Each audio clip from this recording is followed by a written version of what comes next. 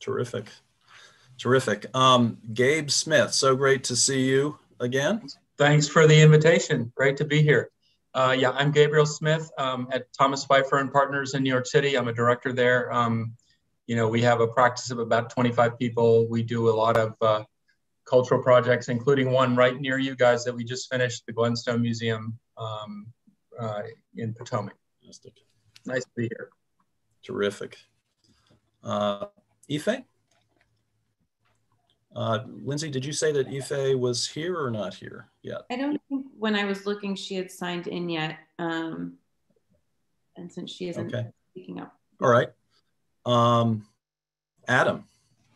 Hi, everyone. I'm Adam Urinsky. I'm a partner and one of the founders of Architecture Research Office, which is an architecture firm in New York City.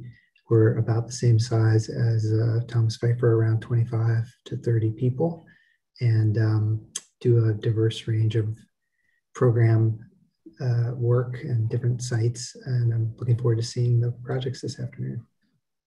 Terrific. Thank you all so much for being here.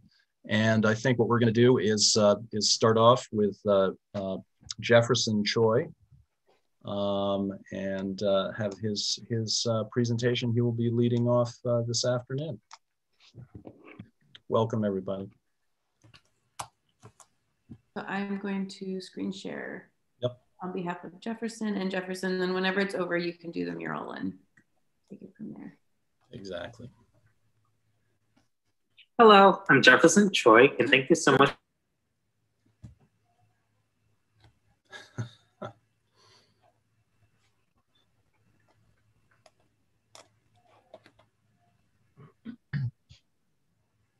There we go. Takes a minute to get. Yep. Hello, I'm Jefferson Choi, and thank you so much for attending my thesis presentation. First, I would like to thank my thesis chair, Professor Tillman, and my thesis committee, Professor Bell and Professor Simon, for the guidance of the thesis process, and also special thanks to my friends and family. I wouldn't be here without their support. So without further ado, I present to you Going Beyond the Game, Evolving the City Through an Esports Venue. So first, I will be introducing the thesis driver being esports and the opportunity it brings at Tysons, Virginia, highlighting the 5 design tenets and going over the design proposal of this new esports venue titled the Tysons Reboot. With the pandemic, we created a stronger bond with technology. So this made me think, how can we fuse architecture and technology to create engaging, connected environments? How can esports, being such an intelligent tech culture that creates very strong connectivity with people digitally in the physical world, create a sense of place in a new urban space or existing urban space? And ultimately, how can human-centered design strategies blend the physical and digital world to create such holistic experiences in the future planning of cities?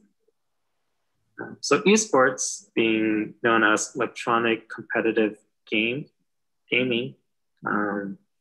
pretty much becomes a fusion of a cinematic experience and a music concert experience, like traditional sport matches where thousands of fans go in person to experience the culture and support their favorite teams. Esports is the same, where they cheer on for their teams that are battling their opponents through a computer-generated game. So it becomes a very digital experiential experience with LED lights, sound, and with the hands-on connection with the digital world. Esports could be live streamed anywhere from home. Even the matches are live broadcasted. The esports is on the rise as an international phenomenon, being one of the fastest growing entertainment industries with over 300 million viewers and over $1 billion of revenue.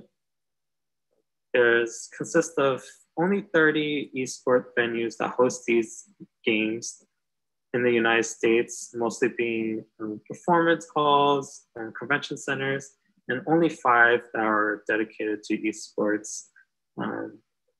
Esports venues are kind of craved now for highlighting the digital experience and the ease of not having to bring all the equipment to a new venue.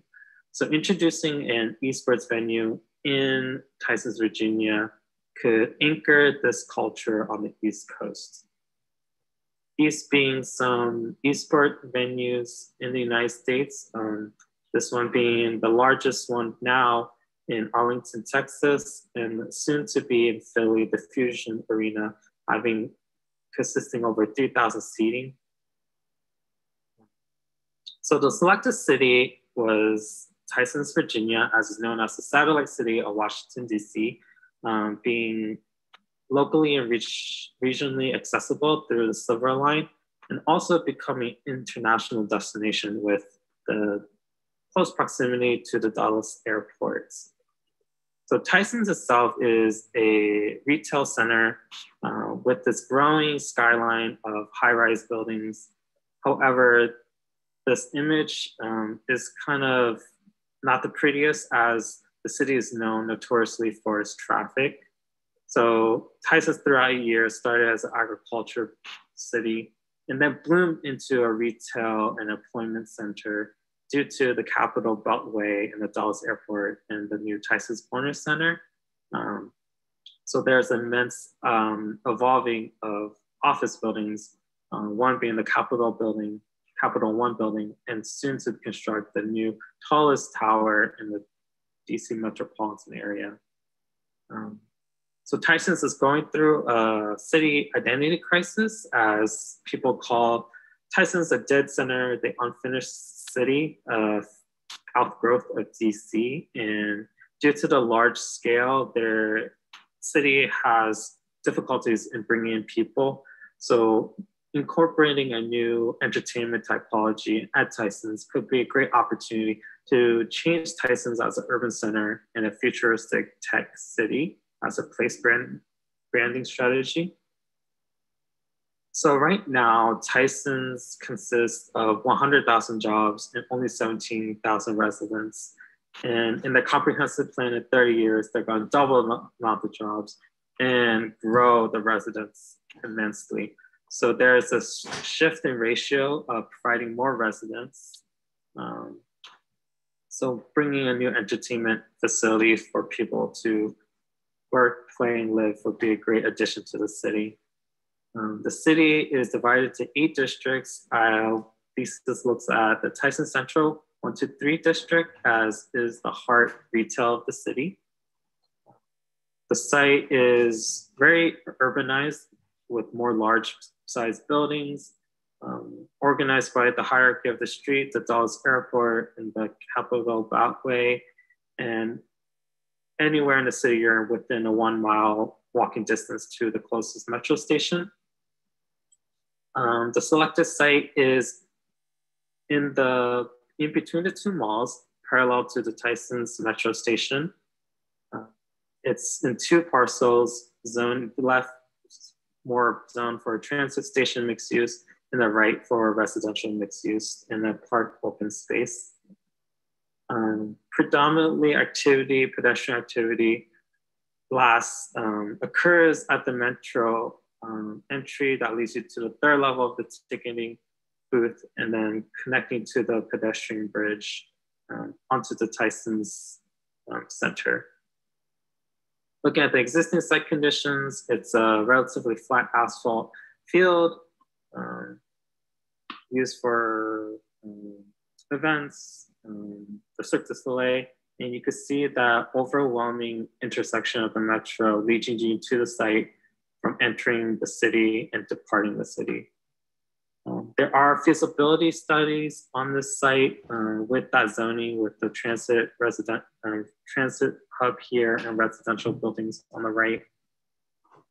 Looking at the experience, this intersection heavily being traffic activity, hard activity. This very unpretty parking garage into the Tysons Galleria And then the bus station that drops you off to the metro station. On a Saturday during the pandemic, the Tysons Metro really being a dead zone.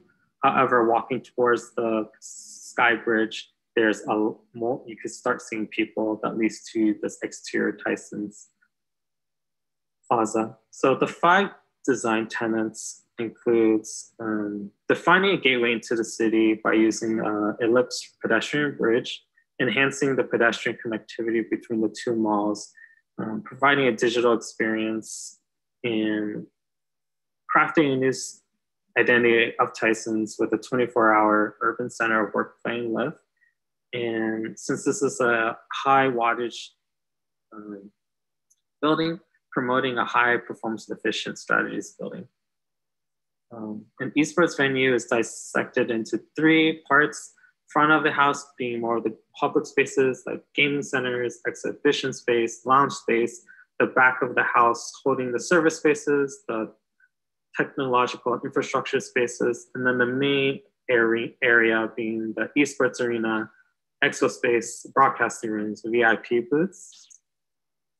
So looking at the user profiles of this site, being used for esport fans, could be amateurs, new fans, just a place for people interested in esports or willing to learn more about esports could engage with other people, and even localist residents or visitors looking for a place where they could finally shop, engage with the city, and be part of a pedestrian scale. And then for commuters who just come to Tysons off the metro, off the car, who just quickly go to work and quickly leave to avoid the traffic, has an opportunity of places to engage with. So presenting you the Tysons reboot, opportunities of anchoring the void between the 2 malls, humanizing the scale of the buildings for pedestrian activity, linking the retail hearts, identifying the city, establishing a connected city through with the other developments, having connections with the Capital One headquarters, for the metro station to the next. Looking at the new development sectionally, programmatically with the transit, retail space of mixed use residential and commercial buildings, corporate buildings that on a podium building, dedicated with the esports venue, linked by the pedestrian bridge known as the player ring to the hotel for that connectingness with the venue, and then engaging with the residential zone and then onto the Green Park. So overall, the master planning follows a strong edge of the city itself until Tysons Boulevard introduces a more organic ring as a landmark for visitors entering from the Beltway into the city, or people entering, going to different districts, the retail districts and the corporate districts of the city. And seeing that strong connectiveness from the 2 malls to one or the other, as opposed to being abruptly stopped here. Looking at the part T is going beyond the game itself. So seeing that connectedness from the pedestrian bridge, having the Crown Esports arena, followed by this vertical digital ramp circulation for people to ascend down and up their digital journey. And then after events, people having an opportunity to bleed out onto the elevated courtyard. So looking at it, the proposal sectionally, seeing the relationship with the metro as on the street level, people enter and then go up escalators onto the 3rd level, which is the ticketing level, which will be engaged with the exterior courtyard level where people have the option now to walk through the venue itself and then go outside and then go continue to Tysons Galleria or go the opposite way to a different mall. Just introducing the user profiles again, the players, residents, and the commuters. from street level access, once again, having a bus drop off, leading you to the metro station onto the third platform, and there people can engage and go into the venue itself, or from the retail street level, people could go engage into the building and then circulate up to the second level, where here they're introduced to the digital hall level. Since it is tucked under the elevated platform facing the platform level of the metro, it becomes more of a darkened space for more of a digital realm that people would gather, having more retail space, maybe a VR arcade, and then people can engage with the exposition space and more smaller flex rooms.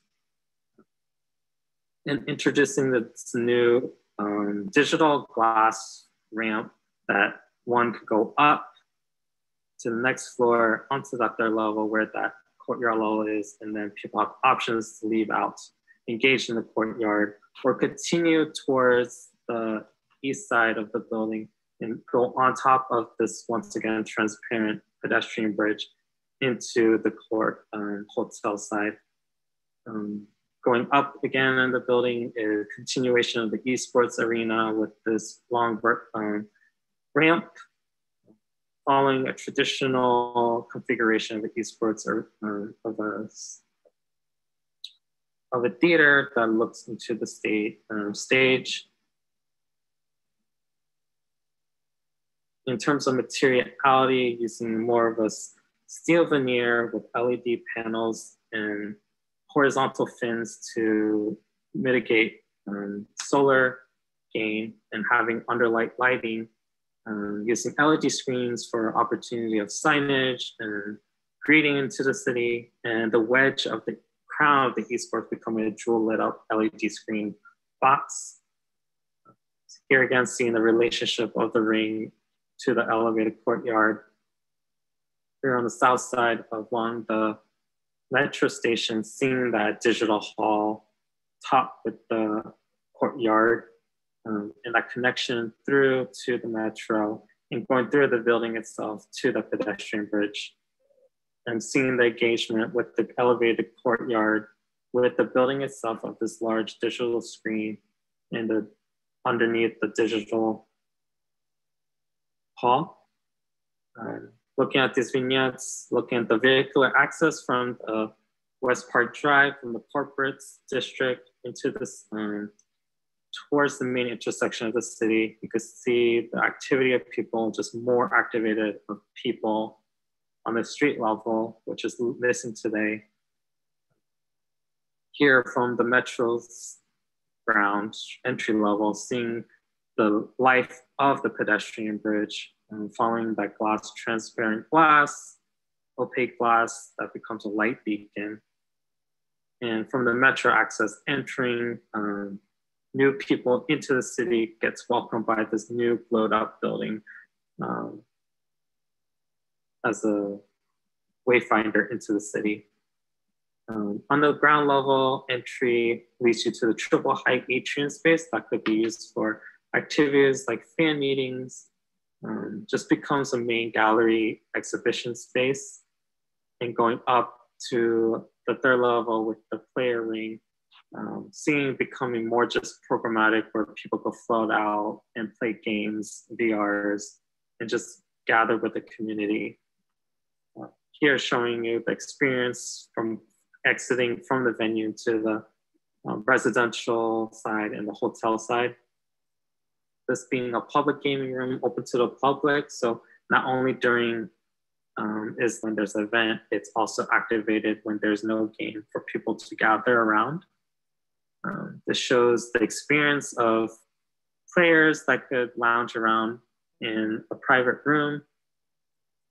Again, the digital hall becoming a more darkened, away from the city experience into this digital realm with interactive digital walls. And then you get to experience this long extension of a ramp called the surge ramp, replicating the style of the pedestrian bridge. People ascending, overlooking the courtyard as they descend from the expo level to the crown being the esports venue. And here, meeting the destination of where they could cheer on for the favorite games.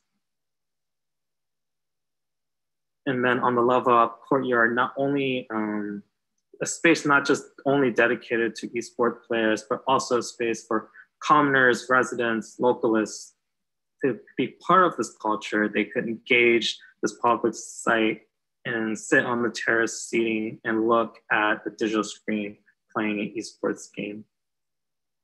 And looking at high performance strategies as this building becomes a smart building itself, having a building integrated photovoltaics on the roof, using energy efficient cooling systems and water and air quality monitors, using energy harvesting through kinetic tile technology, and using selective solar glazing materials in a green roof.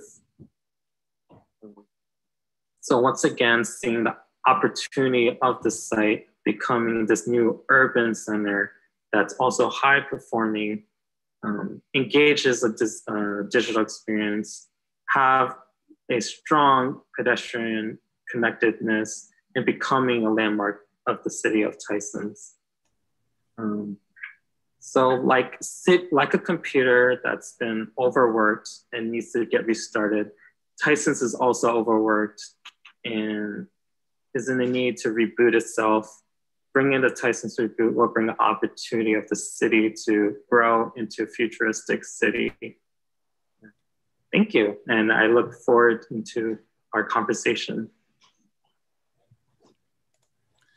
Great, thank you, Jefferson. And if you can share the link to the mural app, there it is in the chat. And then we can share, there you go. Okay, and with that, we will open it up to juror comments.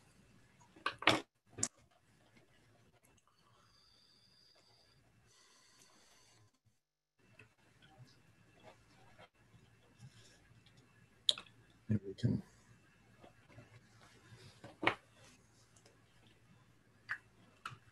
Everybody's getting on the mural. Can you blow that up just a little bit, Jefferson? Not a lot. Yeah. Great.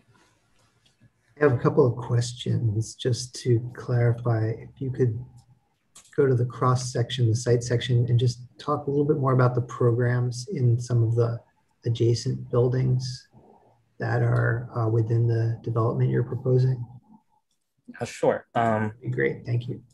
So pretty much using the left parcel, the larger parcel, of a mixed use transit hub area. So there'll be mixed use residential buildings and a mixture of commercial buildings activated in a more podium style typology, and then leading you the strong access towards the elevated courtyard and then into the venue itself. And then the right parcel hosting the hotel, having that relationship as an opportunity to connect both parcels together, leading to more of a residential zone, transcending down to a green park area.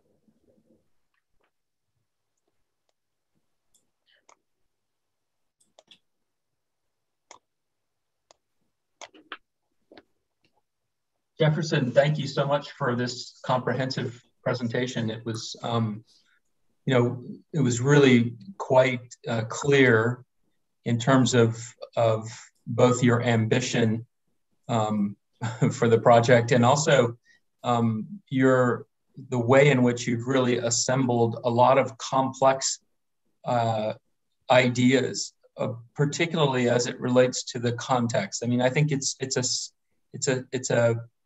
a rare thing to really see how well a student understands the context in general, and I think that is the strength of the project. In as much as I can understand it in its totality, I guess I want to kind of ask a couple of questions because I think your thesis really begs some discussion of what the character of digital architecture. What is it that differentiates this architecture from other architecture, for instance? Maybe you weren't trying to do that, but it seems like you've raised that question by taking on a program and a type that is really all about that. And I guess even more specifically, because you've said the building is a bridge and a connector, and it is metaphorically, at least, that I think that there are some things you're doing with the language of the building that are externally very exuberant. And I think what I'm interested in is at the scale of 2 players or 3 players or 100 people inside the building, what is it that you think the connective tissue is there? Or is that something in the digital world that doesn't matter? Yeah, that's a great question. I think ultimately for my thesis, that was a question and a concept that I was really trying to incorporate in my thesis. I guess from the question, I wanted a building to be very contextual, fit with the city itself. This is a very different program. So the question from the beginning, do I become old? Do I do something organic, something crazy? I was looking at precedents like the Dongdaemun Design Plaza, designed by Zaha Hadid in South Korea. And that was a great precedent example of this very spaceship organic building sitting in the city, being a very connective tissue throughout the entire building itself. And they use the materialities of aluminum cladding with immense LED lights just to glow up. I guess from this building proposal for itself, I guess I was visualizing this big gaming event that occurs at nighttime in a dark setting. So during the day, it also fits with the site, but it also stands out, doesn't overwhelm the site. And then throughout the day, it becomes a very glowing digital building that screams out, hey, we're a tech building, becoming a city that becomes a futuristic city. I think if I could just beg your pardon and ask you to go to your interior elevations or your interior perspectives. Just pick one. I mean, any one of them. Like these two, just go back for a second where the guy's playing on the Oculus there. It seems like your thesis is proofed out here a little bit. And to me, it's the way in which this blue light begins to kind of be fuzzy and change the relationship between the structure and the skin of the building. Mm-hmm. And,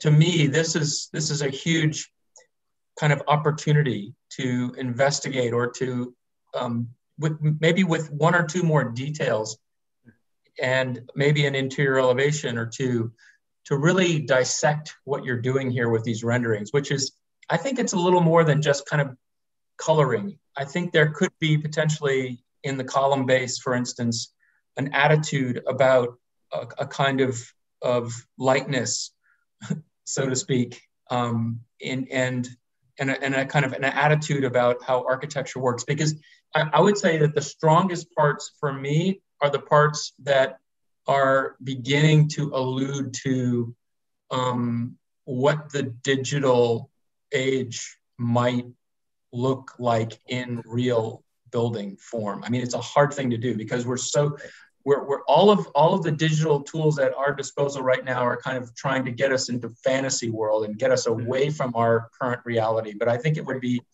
a shame to me if you didn't at least address that directly when you write about your thesis in the next couple of weeks.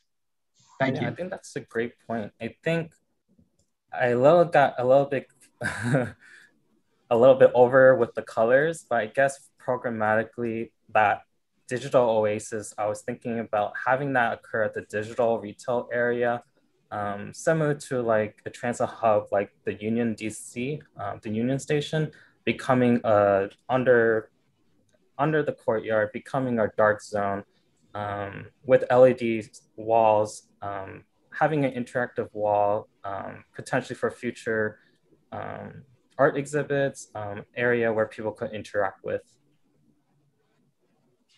Hi, my name is Annie. I didn't get to introduce myself. I'm representing Shop Architects, and happy to be here. If I could kind of expand on the line of questioning that Gabrielle started. Jefferson, thank you for such an ambitious project, very comprehensive, and I think that you're touching on some very profound points. You know, I heard a segment yesterday, a radio segment on, you know, where is the new territory going for big tech? And it seems hands down that, you know, Google, Apple, they're investing in AR, VR in these next 5 to 10 years. And in terms of a technology, you know, that has huge implications, but also in terms of society. And I really appreciate the fact that you're taking this opportunity to create a civic moment in the site itself with the players ring, you know, but probably a lot of practitioners here have also battled with this. You know, this is a virtual space and it's going to become more and more ubiquitous.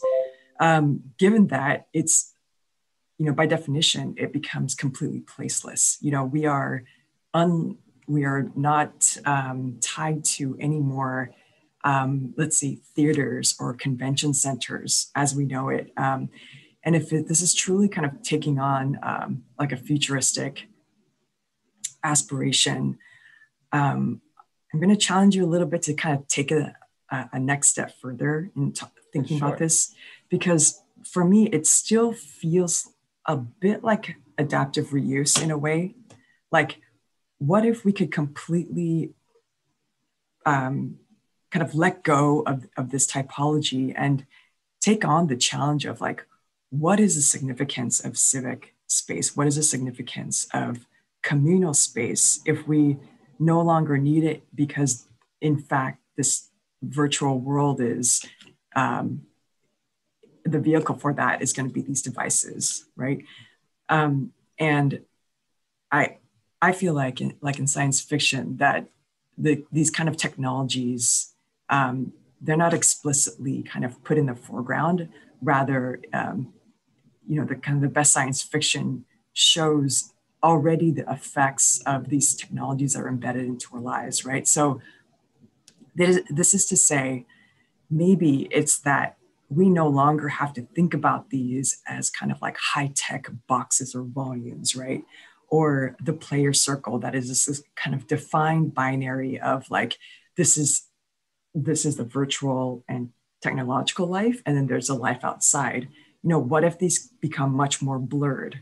You know, what if this was like a civic building, and at the end you say, by the way, this is what it's used for, this e-game arena. But, you know, people have come together, typologies have been pushed by thinking of new ways in which like we as a society have been coming together. So maybe the player's ring, it's a landscape element. It's more completely blurred between what we see as civic space and these high performing functioning spaces. But there is an element to this kind of spectacle of the theater, right? And if we could kind of, I mean, a lot of esports is being done in kind of adaptive reuse spaces, but if we can completely start over, like what are the technical requirements? What are the proportional requirements that, you know, that would necessitate, that could really start to kind of amp it up in terms of spectacle? But then all the supporting things around it, you know, it could become much more blurred. So it's talking about light quality, daylight, artificial light, and, you know, not so much LED wall, let's say. And I think that this is kind of where we're moving towards, because this is going to be a technology that becomes more and more pervasive and ubiquitous into our lives. And it's fascinating to think about, because in the end, what's at stake is community space, how we define community, and what is that? What is the spatial implications? What are the urbanistic implications on that? And these are really critical questions that, you know, we will be kind of dealing with more and more as we come to these technologies. So I applaud you for taking this line of questioning on it in your project. Yeah, thank you so much for their comments. I think those are really pivotal comments that you made that I was thinking about throughout this entire thesis process. It is truly a challenge, as you mentioned, of how to blur a building itself in such a technological, futuristic program. Like the interior renderings, for example, I mean, those guys could be anywhere, right? They could be in a forest and do what they're doing. So this is what I'm saying, like it's less of thinking about as like a binary, rather like this is just kind of part of our lives in a way. So how do we then talk about boundaries, spaces? In my mind, it's something a little bit more, much more fluid in a way, and camouflaged and layered. Terrific. I mean, you've raised the stakes in your project. Those are really great comments, Annie, really interesting. I mean, especially since you've chosen to locate this project in Tyson's Corner, which, you know, to an outsider who hasn't spent time in Tyson's Corner, it's a sort of place, the ultimate placeless place. And then you introduced your project by wanting to talk about a sense of place. So what does that mean, right, in terms of that Annie's comments and Gabriel's comments were with this particular program? And my criticism of the project, because you have a really thoroughly, deeply well-presented project, but my criticism is that you're kind of relying upon kind of conventional tropes of civic architecture and buildings in terms of monumental spaces, which may or may not be perfectly fine, you know, in the terms that we framed them in the past. But I don't know, to pick up on what Annie was saying, you know, what they mean for the future. I think you could raise that you raised the argument, and I think you could maybe answer it more you know, radically, potentially. I think one way that I've tried to enter into your project is to think about approaching it maybe less as the creation of buildings and more as the creation of, or the design of infrastructure. Technology changes, is always changing. There's a transportation piece of infrastructure there.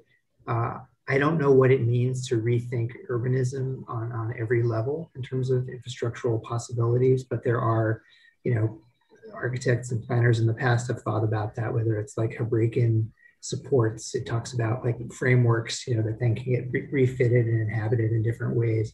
That's from, you know, maybe 70, 60, 70 years ago. But I feel as if, you know, the nature of the changes of technology, the possibility that you could be anywhere doing this activity or be viewing it from anywhere, makes you then have to create a more compelling case for, you know, why here and what specifically about it is important. I think it's a really interesting problem. I don't know a lot about esports, so I'm somewhat ignorant of it, but, you know, I've certainly, the imagery that you have, and I've read about it. And it's a fascinating phenomenon. It's also fascinating to me, and maybe because of the fact that it's taking place in these retrofit existing buildings, that it doesn't have its own kind of formal typology yet that's evolved. So it's sort of more conventional, kind of passively viewing people playing something, as opposed to maybe a deeper interaction between the spectator and the players. But yeah, no, it's really, really interesting project. Thank you. I think this is a very ambitious project, and I commend you for taking it on. In being provoked by Annie's comments and others, I wonder if the ground plane could be more effective. You raised, so this, for me, this project is a second level project. Everything is off the ground. You're getting people off the ground, off the street. And I think if you go to your first floor plan, the street floor plan, I think there might have been an opportunity to close out. I don't know how to deal with this mural, so please forgive me. But I think there might have been an opportunity to kind of close off the street let's say this is not a place where cars come. And then you had an opportunity to really develop this as an urban place or an urban space, because that starts to desegregate your project, right? Mm-hmm. So now you get the homeless, the unhoused could be there, as well as the participants of this esports, right? You get all the public there, right? You make it more fair, as I suggest that you make the city more fair. You don't separate or segregate folks because of various attributes. And I think that could happen again if by activating and working more on this ground plane there. And I see some opportunities that could happen there. I don't know how to take my stuff away. I'm sorry. How do I? Anyway. Yeah, I think that's a great point. I think, and that would make it much more of an urban space, public space, instead of a above the ground digital space. Right. And I think integrate this project more into the nature of the city, at least for people. Yeah, I think that's a great point. I think right now, Tyson's has that architecture typology of putting everything in the sky. So I did keep that character, but I really agree with you that there's a great opportunity to activate the street, bring a different urban tactic to Tyson's. Right now, I did just propose retail space on a street level, but I think you made a great point of how do you activate people from the street level, enter different city, and having the opportunity to go up and circulate and experience that nature of Tyson's. Great. Hey, Jefferson. Thank you so much for your presentation. I'm also not super familiar with esports, but I could definitely see my brother being one of the esport members in this. That's sort of his niche there. You raised a lot of interesting questions about the relationship between architecture and technology. And what does it mean for architecture to sort of catch up? Can it ever catch up with technology? And then what does it physically need to manifest to communicate its idea, right? And so what is the right sort of legibility and container in which this type of event or this type of typology should be? Because what I see now in this proposal, I could easily see it in Las Vegas, or I could see it in San Jose where I grew up. It's relying on a lot of, not gimmicks, but it's relying on a lot of LED lights and sort of artificial current technology that's trying to communicate itself as futuristic. But I guess the larger question is does architecture need to embody what futurism is? Or what are some of the languages in which it can manifest as? Because I wonder if you explored different types of masking strategies that allowed the architecture to be more subtle, and it could actually just be a simpler form that would allow and rely on natural daylight and things like that without trying to sort of embody this sort of Times Square-esque, billboard. I think that's like one way to sort of look at it. But you pose another interesting sort of challenge for yourself, which is the nature of these assembly spaces are closed black boxes, right? And I'm interested in how you actually get the public in there. Not everyone could possibly afford to maybe participate in this. So what is that threshold? Like, if you look at your plans, I think the walls between elements, between what is paid, what is free, what is actually open to everyone, I think those are kind of the ways in which you can look at how architecture can kind of reimagine what an esports space can be, right? It's not simply taking an existing assembly typology, plopping it here, and then putting a symmetrical, oval, which I think an elevated pedestrian level is great. But I'm really interested in sort of pushing what the new sort of image of this can be in the future rather than now. Yeah, I think that's a great point. I guess earlier iterations, I did have an idea of having the whole arena take this back wall and possibly using like a transparent glass material, I guess like a Houdini effect where there's a switch to, it's a glowing box and there's an opportunity to turn off the switch and then people from the outside could interact with the event happening in this space. I think that could have been one tactic. Another thesis opportunity, I was trying to look into transformative architecture instead of just having finishes slapped on the walls and such. I think one opportunity was looking at how the building could transform for the future, whether like in the glass or in the black box, maybe the roof could change. Maybe there's a system where it could change for future programs. I think that's one possibility to explore. Yeah. Matt? Well, I witnessed this evolve, Jefferson, and kudos to you for bringing it to this point. Tyson's is a remarkably difficult place to do anything. Yeah, I mean, most of it sucks. And, you know, years ago, they tried to do a plan to make it more pedestrian friendly. And there's only little fits and starts of places you can really do that. And it's so dominated by the automobile. Of course, you know, one wonders whether our future, you know, what we're facing in terms of climate change is going to allow it to be remain that way.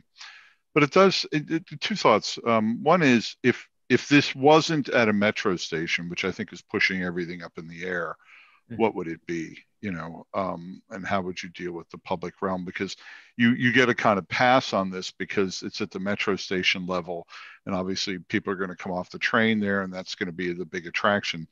The other thing that I think you would want to think about with a project like this, and having done a few of these sorts of things in terms of master planning, is, you know, what sort of venues, and somebody was talking earlier, I think Adam was talking earlier about the different kinds of public events and public buildings that we look at today after COVID and other things.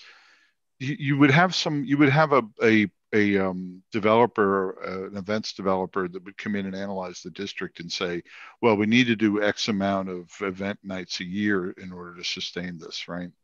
And so they would probably force you into a kind of architecture that could be adaptable for lots of other things, just to make it something that somebody could afford to build, you know, because I don't know that you're going to have 300 nights a year of esports. Maybe it's that popular. I don't know. I'm not aware that it is. You know more about it than I do. But if it's not that popular, then you got to fill it in with other things. And you'd have to figure out how to make what you've designed adaptable to other tenants that might be in a place like this. And it may force you to make the architecture more neutral or more adaptable. And then buried in the thesis might be this idea both of esports and adaptability to other things to support esports, so that you can have esports, but then you can have other stuff as well. And you know, because it is the sort of thing that is a bit of a rarefied kind of event thing these days. And maybe it's growing and stuff, but in order for it really to survive, it would have to be paired with lots of other stuff, it seems to me. So I think one of the things that Jefferson was trying to do with the podium was pair it with a lot of other stuff. So there were other events going on there that animated this space, which I think I could even see piling more stuff onto that just to get the thing, you know, lively and animated. Yeah, I think the intersection of the urban strategy and the needs of this particular growing city, and the intersection with this technology as a kind of cipher into the status of the intersection of architecture and technology is a very profound question. And I think this context is a very fruitful place to be posing that question. We're going to wrap up in a couple of minutes, but I just wanted to ask whether there are any final comments on the part of the jury before we. Yeah, Jamie, I'd love to just spend 1 minute on sustainability, yes. which is a thing that gets well, it's become increasingly critical to understand it and to really anticipate the evolution of what we think we know of in terms of buildings. I mean, obviously buildings are one of the largest energy consumers in the world. And, you know, the kind of rage now is NFTs and Bitcoins and blockchains and all the energy that takes to manage. And I'm kind of curious about your attitude about it, not so much what you've done for your project, which you have a very nice diagram of. I just want to ask one question. Is your roof sloping facing the east, or is it, what direction is that facing? Facing east. Okay, great. So, you know, you figured that out in the photovoltaic panels and the solar thermal panels. But really what people are talking a lot about now is embodied carbon and operational carbon. And I'd like to sort of challenge you a little bit to think even beyond that. You know, when I was your age, there was this band called the Talking Heads, and there was this guy named David Byrne, and he wrote a song on an album called Naked. And one of the lyrics is, this was a parking lot. Now it's all covered with daisies.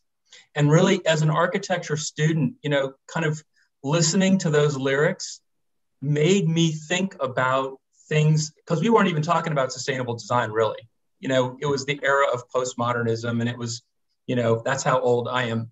So it really was an eye-opener to think about the future and how different it will be, you know, from what we think it. And that whole song's about that. And it's about kind of the craziness of the Dairy Queens and the Pizza Huts all being gone and the dinosaurs kind of reclaiming the earth, right? So I think when you do this kind of thing, when you talk about sustainability and you talk about what the future is, and I want to say that it ties directly into kind of how you make the image of a building and how you make an architecture which is flexible enough, which has a lifespan that's long enough so that it can be changeable. And that's really a sustainable idea about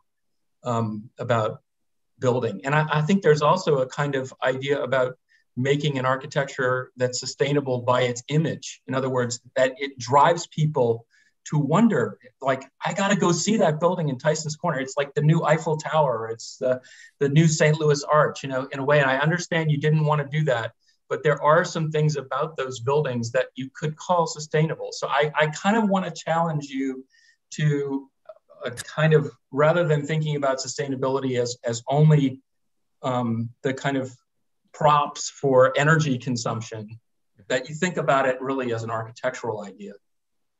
Thank you. Yeah. So I actually, Lindsay and I co-coordinated the thesis studio, but I also happen to have had the privilege of being Jefferson's chair. And so, so in that role, I get a little bit of a last word. Jefferson, if I were you, I would be thrilled by the dimensions of this dialogue concerning your project. When we talk about the status of architecture at the intersection of technology, in all of the ways that we've just touched on in this dialogue, that is obviously a very profound question, and the fact that your project has been a vector, if you will, for those questions, I think is absolutely terrific. Tyson's is an emerging urban phenomenon. Full disclosure, our office is actually in Tyson's, and I can actually see Jefferson's site. We had a couple of meetings where I showed him my site from our office. And therefore, the whole question of how technology and building and event may enhance this notion of sustainable community, as some of the questions at the end of this dialogue we're beginning to touch on, I think is the other very profound question that your project raises.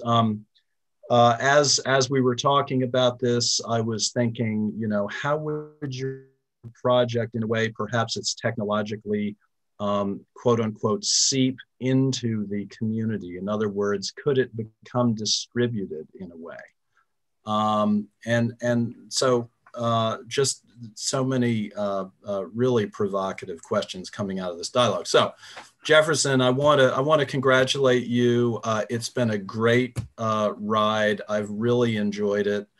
And have enjoyed working with you, and you know, hold on to the dialogue. It's a superb dialogue that your project produced, and you should feel very good about that, indeed. So thank you. It's been a privilege, and congratulations to you. Thank you so much, everybody. Terrific. So we are going to move right along. We have 3 projects, as we said, and we're going to now take a look, at least initially, 10,000 feet to the new urban network of Southeast DC, and Andrew Cannings. So Andrew, we're ready to let it roll. Hello. Thank you all for attending this thesis presentation on the new urban network of Southeast DC. Throughout this presentation, we will see a large-scale design for the new urban network in this Southeast region that will hope to connect many of the different areas surrounding the existing metro stations, as well as looking into 3 different sites centered on 3 different existing metro stations. The first being Deanwood on the orange line, the second being Addison Road, Seat Pleasant on the silver and blue, and the third being Naylor Road on the green line. To learn a bit more about the history of these neighborhoods and some inspirational figures, here are those for Deanwood, mainly Nanny Ellen Burroughs, who founded the National Training School for Women in 1909, 10 years before women had the right to vote in this country. Another is Major Andrew D. Turner, who was a commanding officer of the 100th Squadron of the Tuskegee Airmen in World War II. And the last is Clarence Pendleton, who was the first Black chair member on the U.S. Commission of Civil Rights in the 80s. This is the view you see when you get off the Deanwood Metro Station today. Here is an image of what this view could look like in the future based on the exploration of this thesis.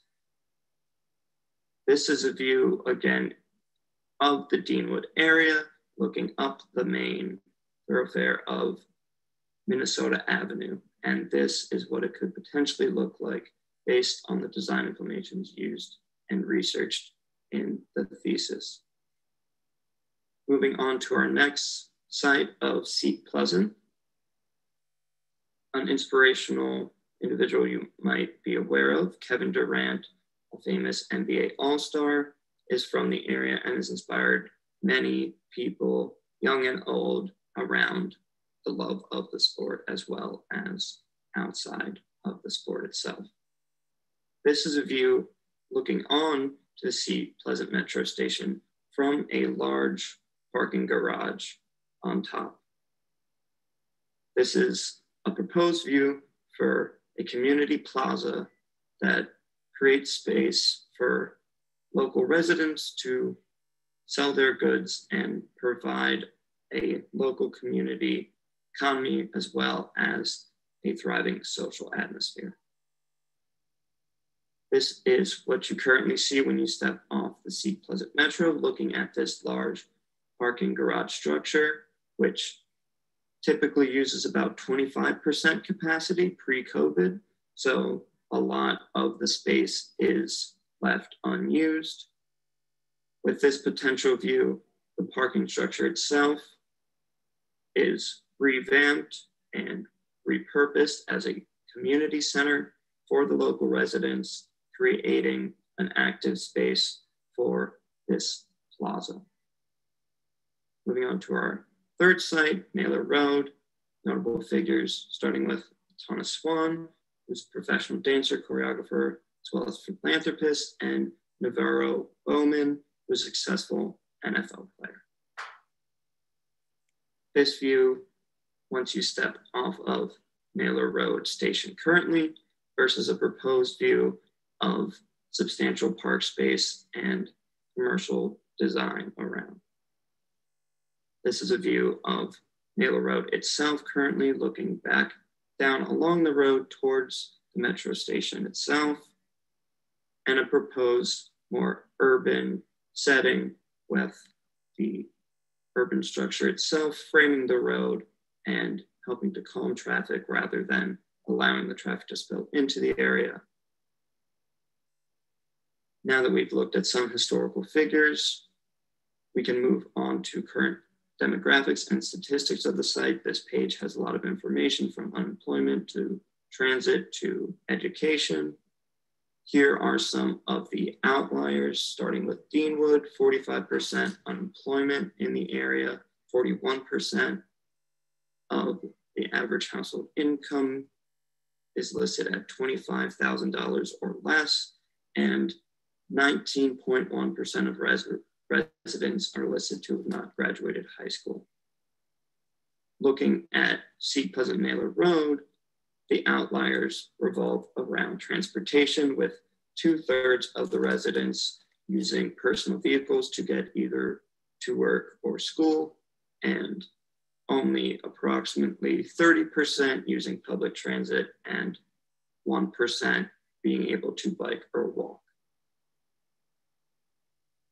In response to the research of the history and demographics of these areas, this thesis has produced the 8 baseline needs. Again, there's a lot of information on these slides.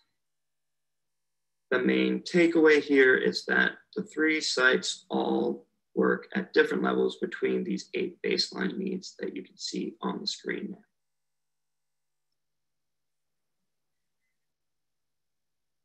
Looking back onto our 3 sites, how they relate to both the metro system and the DC city fabric. This graphic shows the current transportation connections between Deanwood and Addison Road site.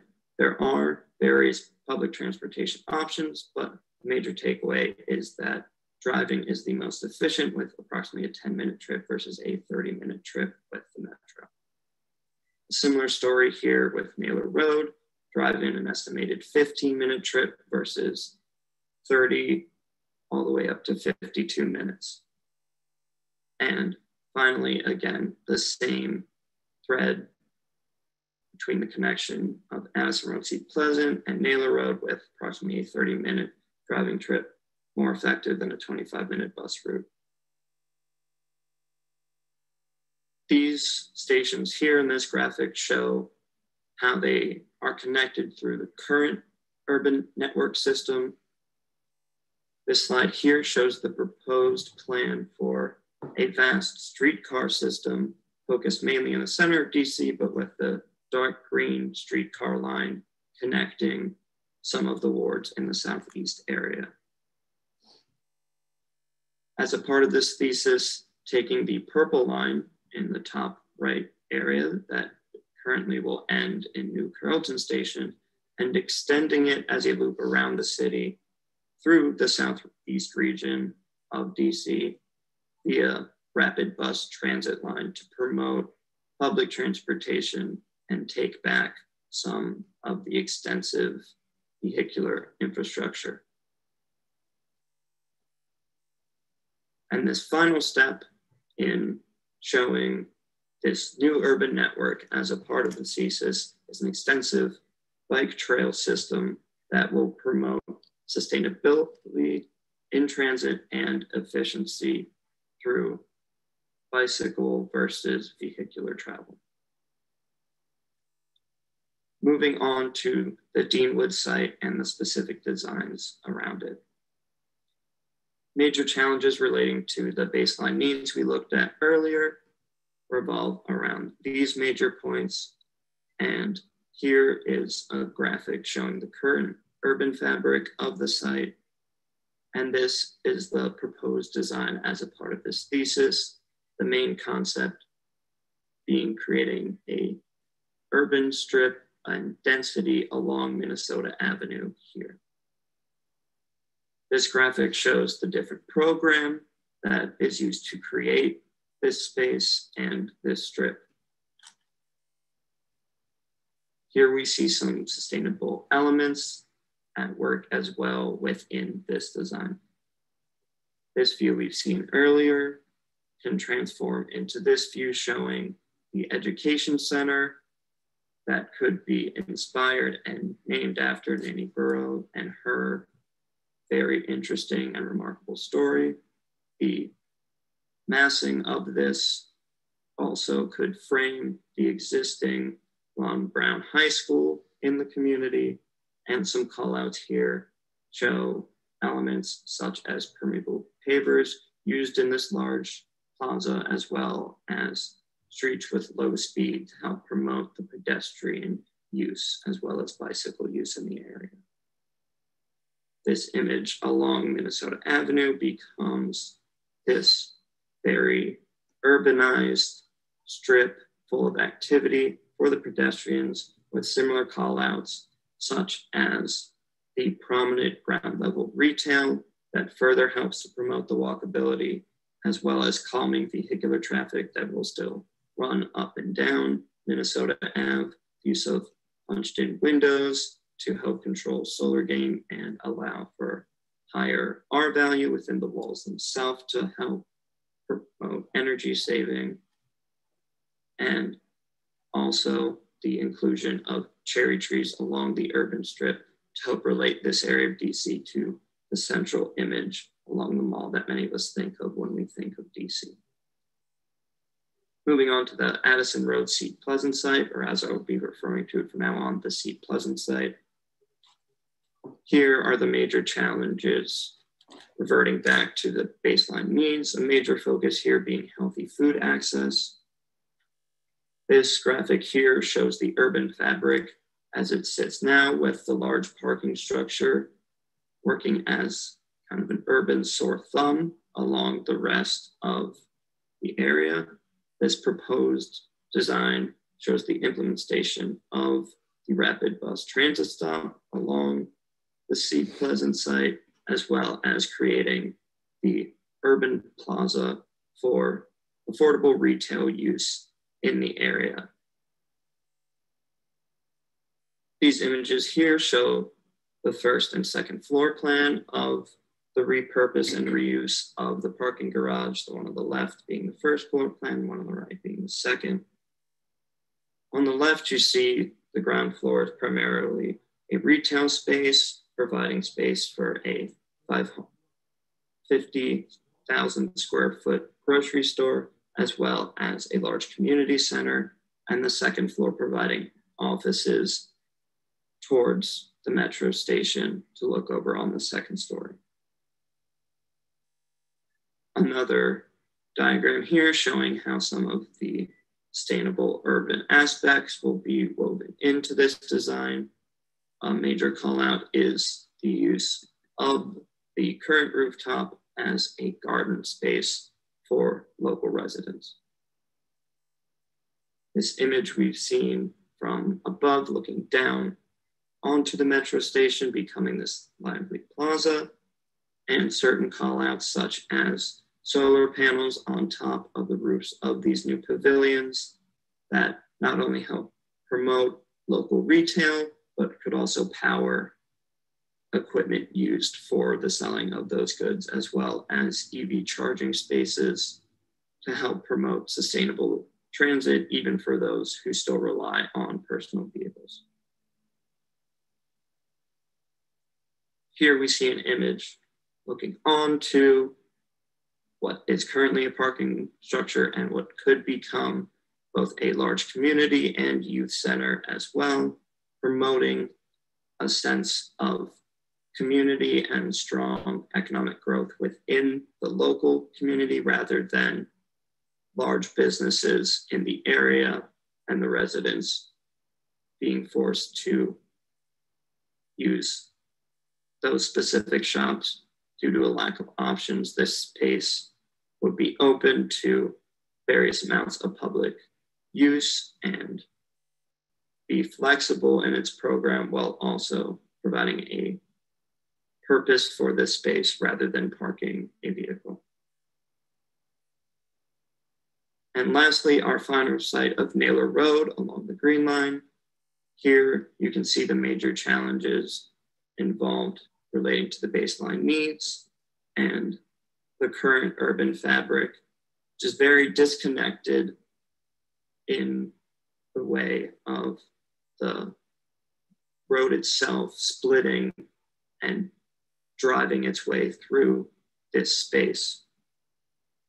This thesis proposed not the Naylor Road, but the Naylor Village, a large project creating a variety of different spaces and a real place for one to live in a walkable home and community rather than having to be in a food desert or in a space with a lack of goods.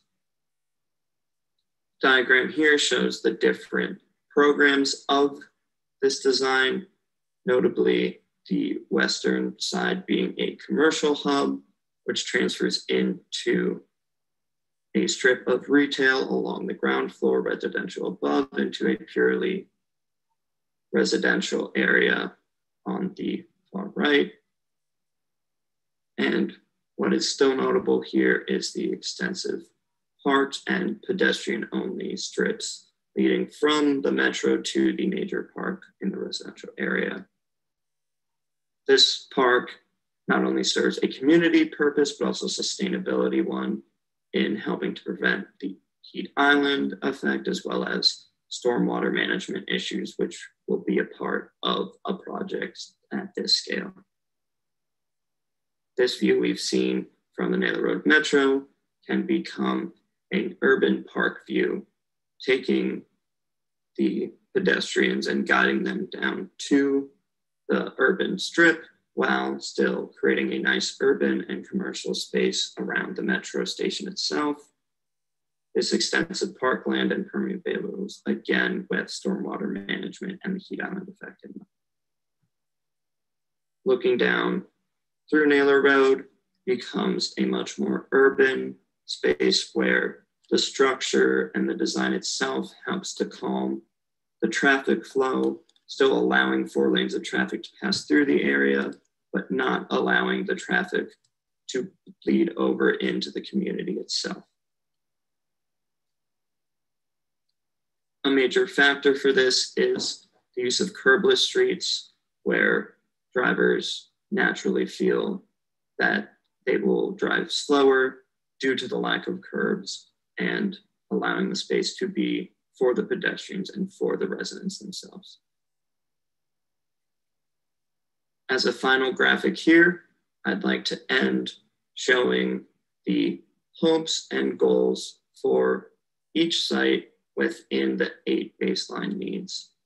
Major takeaways are the focus for metro and bus use throughout, the educational hub in Deanwood Station, the healthy food access in Seat Pleasant, and the commercial opportunities that you find throughout, as well as creating an affordable housing in a full community in a village design in Naylor Road.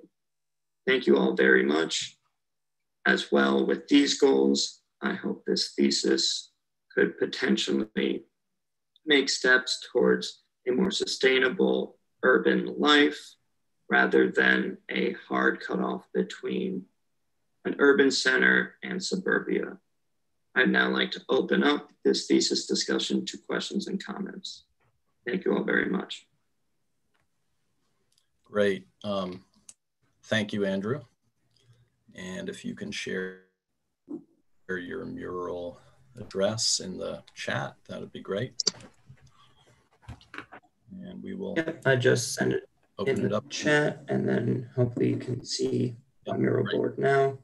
As a brief introduction, it's separated into what I've been calling 5 separate chapters. The first being the introduction and the new urban network, then the Deanwood site, Seat Pleasant site, Naylor village site, and then a summary of the overall network and impact along these sites.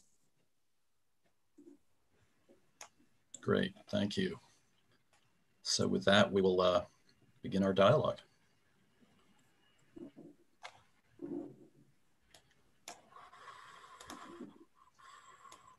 Everybody gets oriented on Mural.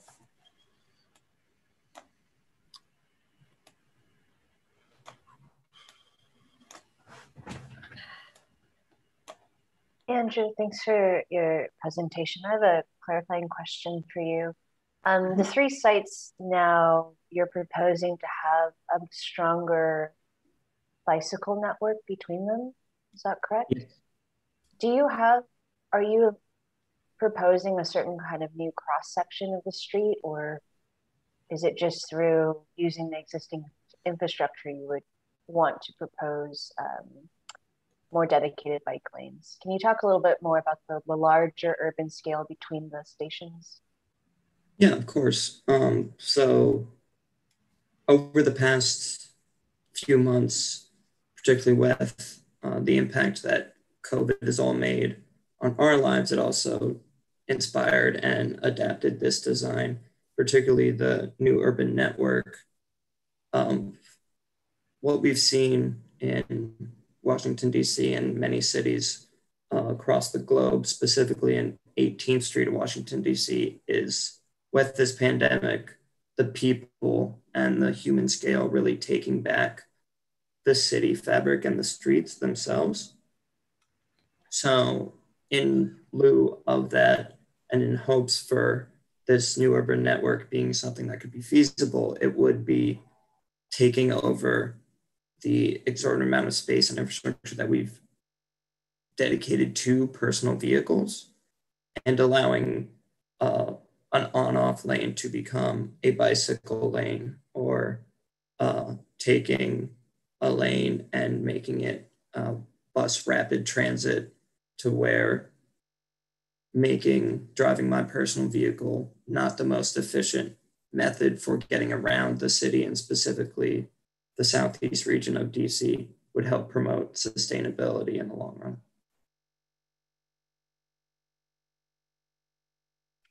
Yeah, I know at least in San Francisco, they've definitely closed, they've called them slow streets, where they've closed them off to cars, and they even closed a portion of the California Pacific Highway that's along the beach just for pedestrians, which has kind of transformed how we think about public space and like adapting infrastructure. The reason why I ask is because you have 3 sites that are fairly far apart, but they're all part of this existing transit network. I'm wondering how the connections between can have some sort of identity to lead you from one location to the other. Can you talk a little bit more about sort of the architectural language between these sites? Yeah, so this project is much more towards the urban design scale than purely the architectural one, but the general idea was creating urban plans and urban context within each site that would promote the use of local materials. In my renderings, I used concrete and brick as the major materials that both can be locally sourced in the DC area. And rather than that, specifically in terms of architectural design, was with the Seat Pleasant Community Center, and taking that existing parking garage and adapting 3 of the 4 floors to have different purposes for the communities themselves. You mentioned that they were a bit apart. They're more or less 5 miles apart from one another, which would be a bit of a bike, about 20 or so minutes, given the proper infrastructure, bike trails and bike lanes, versus having to dodge traffic or hop onto the sidewalk.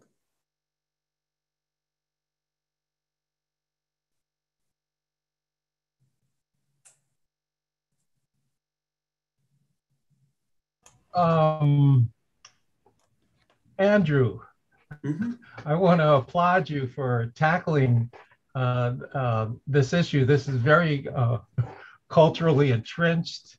I'm very familiar with the Deanwood site, not so much with the Naylor Road or the Seat Pleasant, but there's a couple of things that I think I want to applaud you for, but there's also a couple of things that I think you might want to look at in a deeper way.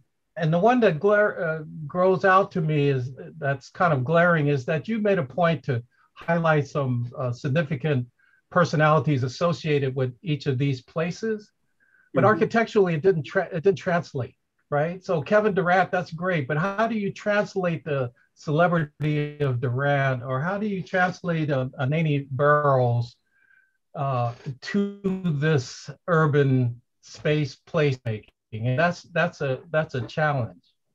I wish that this project, I wish this thesis project was done in combination with a social scientist, perhaps a sociologist or criminal justice person. This is one that could really gain from being a collaborative project with someone outside of architecture that's really steeped in the community nature, because the success of this project is really going to be dependent on the process, the community involvement, the community process.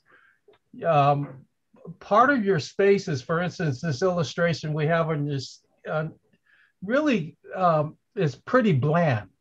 And when you think about the high crime rates that exist in these communities, it's a bit scary, especially if you envision this in the evening or at night.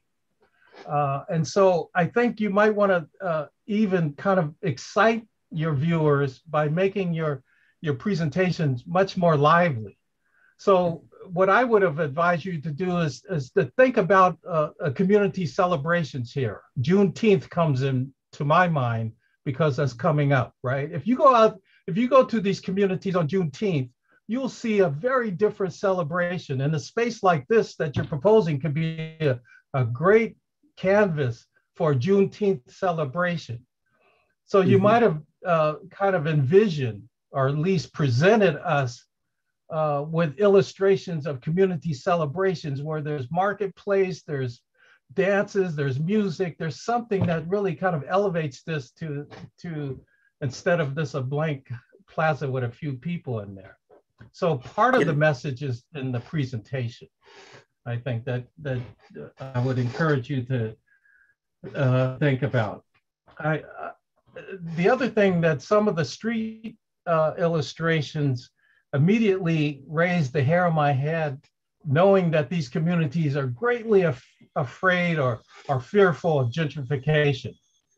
And so part of that again, much of it is in your presentation, is how do you make these street scenes more ownership of the community, right? How does this become not a developer street scene, but a community street scene, right? And if you think about it, and you probably have hung out in these communities, there's a lot of sidewalk street activities. A lot of folks hang out on the streets. And they hang out not just in groups, but they hang out with music, they hang out with discussions. And what does that mean if you showed us a street section of some of these proposals? Where would people hang out to listen to music while they're sitting in front of the stores or the shops that you have? So it really needs, I think, you have this larger viewpoint of what you want to do kind of in an urban planning situation, but there needs to be something that excites the community about what particular aspects that culturally ties to them would be part of this vision.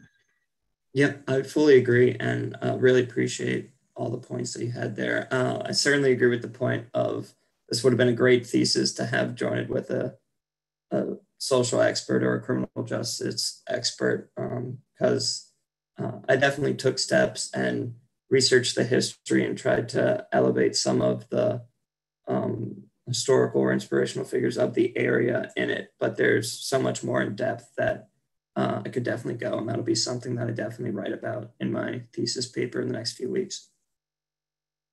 I also would add, I don't want to take up all the time, but this really kind of, I also want to add is probably a more thoughtful, futuristic notion of what you're doing. That is to say, at least in many of these communities, bike trails and bike riding is perfectly great. But you're going to see more of mobile transportation, scooters and these motorized skateboards and so on. So thinking in the kind of the present or in the tradition won't be useful. It really needs to think about the future. There's going to be driverless cars that's going to go up and down. Driverless cars, peopleless cars. What you know what I mean? And there's a different notion of parking. I mean, there needs to be a future kind of take to your vision of this.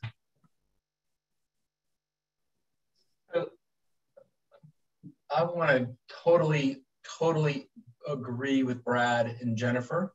I think those were incredibly important things for you to recognize. And I would go further. I would say that your project is not finished until you have done some things. And I understand that it's an urban design project, but I think you cannot present an architecture without attending to the importance of that architecture and how its specificity is really, it's an obligation that you have. You know, I grew up in New Orleans and I live in Brooklyn. And so that's the first point. I think you have to address some of the architectural questions, and you raised them by diving into the history and some of the figures in these communities, which is really important. The second point I want to make is that I think that, and maybe it's just the way in which you presented this, but I grew up in New Orleans and live in Brooklyn, and there are highways that run through the communities in those places that have caused a division and caused a kind of tear in the fabric of the city that has led to segregation and has led to poverty and has led to inequity. And what I'm curious about, Andrew, is what is it that caused these problems to begin with? And are you being specific enough about the description of that? Because I think you know more than you're telling us. You've got these matrix here, and it looks like every one of these communities has the same sets of issues, which I'm sure they do, but I'm interested in your research into what caused this problem to begin with. So that's the second kind of thing I think you have to answer before you can call it quits on this. So just again, I think, kind of telling us what the basis of your findings is in a more concrete way that's specific to these different communities, not treating them the same way, because it looks like you've got a solution that's, come one, come all. But I think each of these communities and their figures are specific, and each of these communities and their solutions and their problems are different. And I think that you've done a little bit of a disservice to yourself by grappling with, or at least showing these things to be so similar in not only the way in which you talk about the problems, but the way in which you present the architectural solution. So, yes, I'm not being very clear, but that's, I think, important. There was a lot of back and forth with showing these specific sites with their own history and their own particular issues and potential solutions for them. They're all unique in their own way, but still making them feel like they could be part of a larger connected network in the future. And there was a lot of research that went into it that actually in my kind of midterm or practice presentation a month ago, I went into a lot more detail with, and it kind of took away from the conversation. I had a lot of critics recommend to try and summarize it a bit more succinctly. And your comment of making a blanket answer of what caused all this, there isn't really one clear solution for that. It's the same just amalgamation of issues that we see all over the globe and all over the country of racial injustice, social injustice, and how through the history of things like highways being used and tore through existing neighborhoods that many of the time were minority communities, and then it was just easier to take a straight line through it, and then the less hardship facing communities could then get to work 5 minutes faster. It was really the focus of this thesis was to provide for these underserved communities. And I agree with the previous statement of the idea of the future could have been pushed further in making this less of what do they need now or what could these communities have in the future, but kind of renovating the area without introducing gentrification, trying to celebrate some of the local heritage and history of the sites, which again was something that I by no means tackled or successfully nailed, but it was definitely something that was researched and understood and talked about in how to make an urban design within these 3 different sites, where Deanwood was an urban strip that focused on the educational issues that the area is really facing. That was highlighted in the graphics, the bottom right, where Seat Pleasant is totally overrun by vehicles and they have this infrastructure for vehicles, but they're not utilizing it. And Naylor Road is this thoroughfare, a drive-through of a space that just doesn't have the proper infrastructure for community presence. And that was the creation of the village, was trying to separate and deal with the unique struggles of all 3 sites while still allowing them to become a part of the future urban network.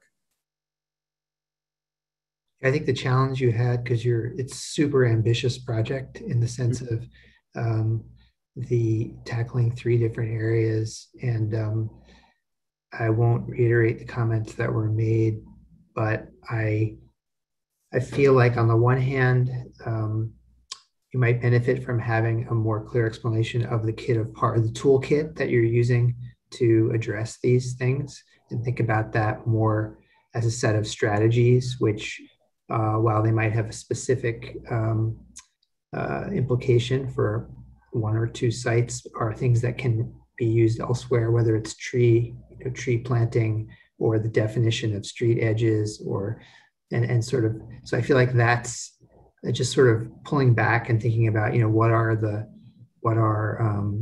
architectural or planning strategies that can be used in different ways. The other one, to me, I think what I like in some of the strategies that you're doing are, one is using landscapes, so having trees, the tree-lined street, which one of the things that a lot of urban neighborhoods lack, especially neighborhoods that are underserved, they don't have shade, so and that combined with vehicular traffic and other things has lower health, just poor health outcomes for people who live in these areas. And so I feel like that's something that's on the one hand more general, but then can be used in different ways. I mean, the element that fascinates me the most, which I completely agree with Brad's comment, it's the space that needs to be developed further, is the marketplace space that you created in the Seat Pleasant project. Because I think, and I keep thinking of Richard Sennett, who's a really interesting urban planner and sociologist, who has written about spaces in developing countries where there are places like this that are for exchange, that are not, that may have a commercial component, but can also function for community connection. And I think the design of that space would be a really wonderful project in and of itself, both in terms of where do you locate that within the community so that it has maximum benefit and is safe, has a sense of safety to it. And then the scale of it, the kind of elements that might need to be adjacent to it or part of it, to make it function throughout the year or at all times. I think that's a really interesting component of your thesis, is that sort of market space, for want of a better word. But and I'm not entirely convinced, its location, because if you located it behind the parking garage or to the east of it, it's not on a street. So I'm a little bit unclear as to how you actually get to it. Or, I mean, there's a parking lot adjacent to it, but how can that be woven into the circulation systems of the community, in different ways, would be important to do. So I guess if I were to pick one area that I would say that's a kind of interesting invention that one doesn't see a lot of in urban areas, but would be a prototype that might have real benefit for the community, I would say focus on that. And then then the architecture, is the building, again, like I was saying in the first project, is it more of a kind of infrastructure? It's just defining the space and it's open sheds, which can be adapted in different ways like you have, or is there a component that, as you show the retrofitting of the garage, it looks like to the side that you're putting some program in there. Is that right? That's the bricked in area. Yeah. Yes. In the background of that view, that perspective. So what's an appropriate adjacent program or location of other activities there? But I would say, or if you go further with the project, just developing this idea, it seems like pretty fertile ground for kind of building community cohesion, serving the community, creating something that can function throughout the year. Yeah. For sure. It was definitely an interesting balance for this thesis, for wanting to design in both the scale of an urban network that could connect not only just these 3 sites, but many of the sites in the region that are currently underserved, and still getting into enough detail to try and understand or design for the specific community itself.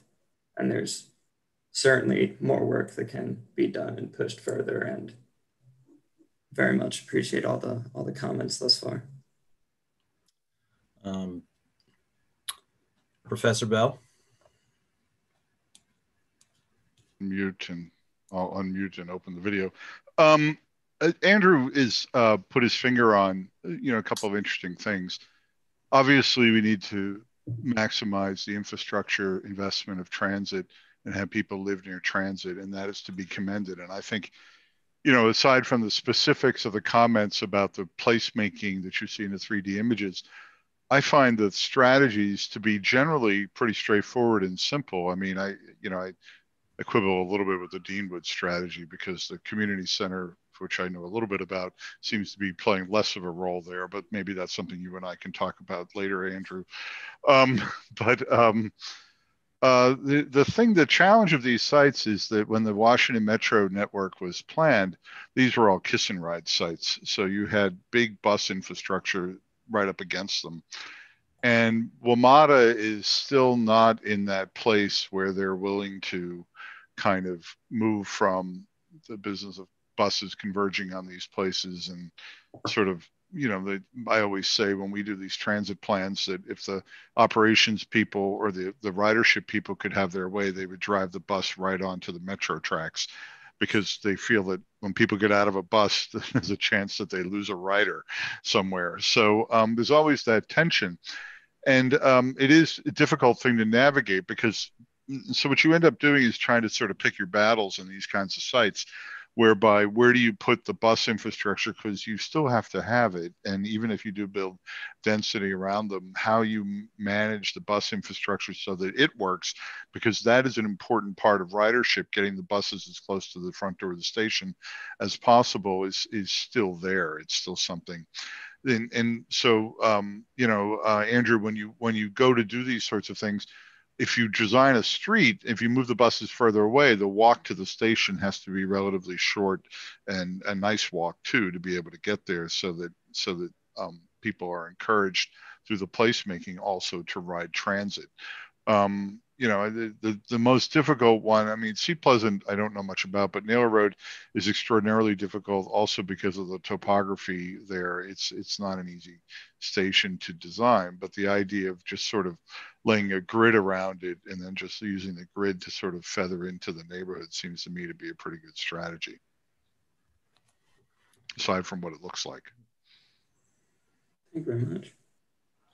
Very good. Are there other jury comments to begin to conclude our dialogue?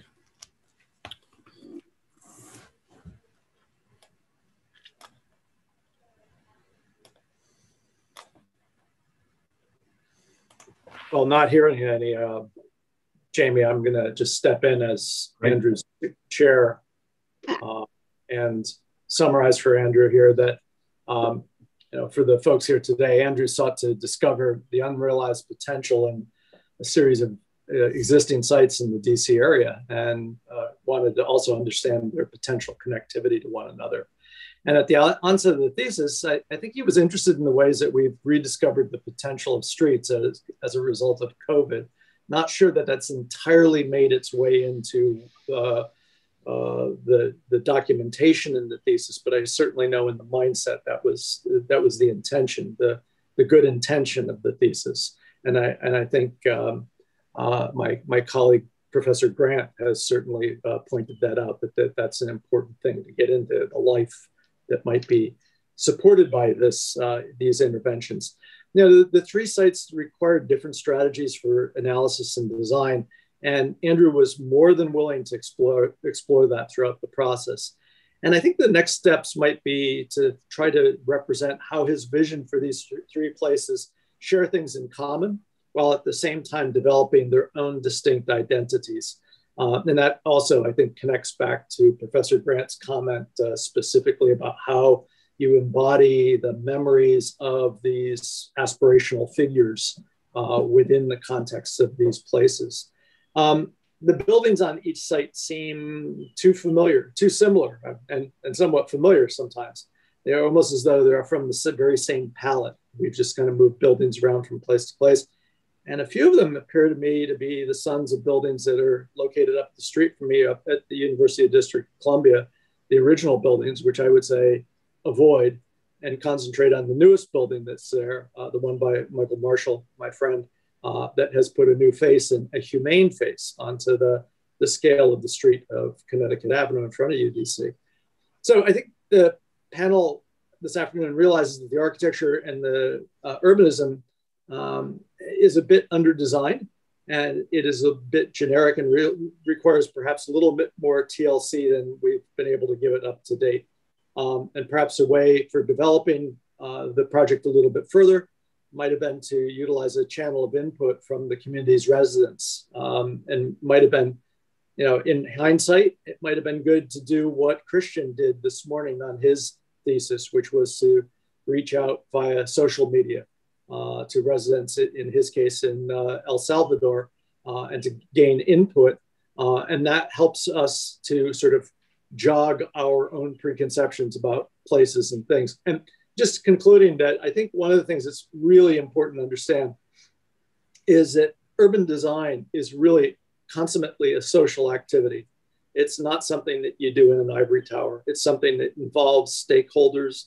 It involves really being understanding, intuiting, and getting yourself woven into the hearts of the community, which again, during this particular period of time has been difficult. But I think that there are ways to overcome that. Andrew, I want to thank you for bringing us through a semester of some very interesting perceptions about the communities that you were interested in, and sharing with us the challenges of designing for those places. Thank you. Thank you. Terrific. Well done, Andrew, and thank you everybody for your insight and comments. I think what we're going to do is just give everybody a brief intermission, but we will start at 3:30 sharp. So between now and then, if you want to just take a brief break and do what you need to do, we will start things up at 3:30 sharp, if not just a teeny bit before that. All righty. So we'll see you at 3:30.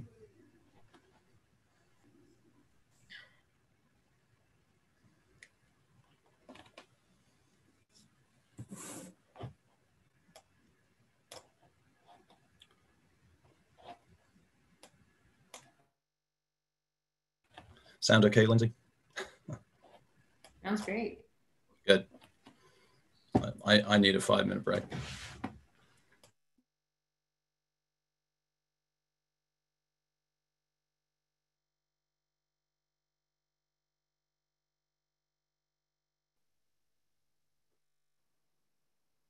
Lindsay, are we broadcasting this afternoon on social media? Indeed, we are. Okay, just want to make sure. I didn't see the live thing on the top of this. Oh, I can see it. That's strange. Okay. You can't see it. And I just oh, that's because I'm on my iPad again. Could be, yeah. No. Yeah, I'm pretty sure we are. I think Fabian was in here pulling strings. I don't know if he's still in here, but yeah, okay. He's in here. So I think he's got it all automated for us. He's a wizard. So thank you. Yeah. Good job. Good job.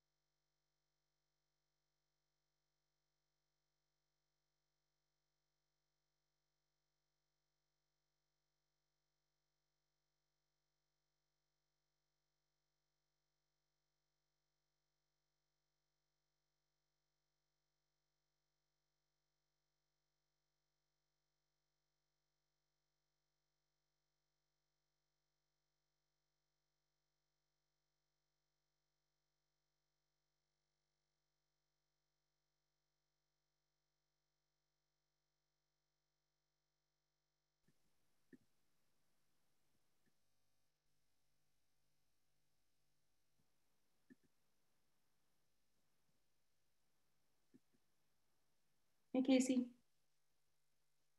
Sorry, it took me 1,000 tries to get you the information. No problem at all. Happy to be here. Okay, cool. And Andrew, is our other added wild card here? I don't see him in the room yet. He mentioned he was going to sit in the audience. And yeah. Okay. But thank you for asking. I did extend the invitation. Okay. Yeah, he's totally invited. Okay. It is 3:30. So there we go. And I just want to double check first. I think everyone is mostly back. Are there any jury people that we haven't introduced? Like any external jury people that, I don't think so, no. Okay, cool. I just wanted to double check that there wasn't an external person new to the kind of community or conversation that we hadn't introduced. Sorry, Jamie, to interrupt. Go for it. Yeah. All right. We're reconvened and ready to queue up our final project of the afternoon. So without further ado, Andrew Mazer, you'll be presenting.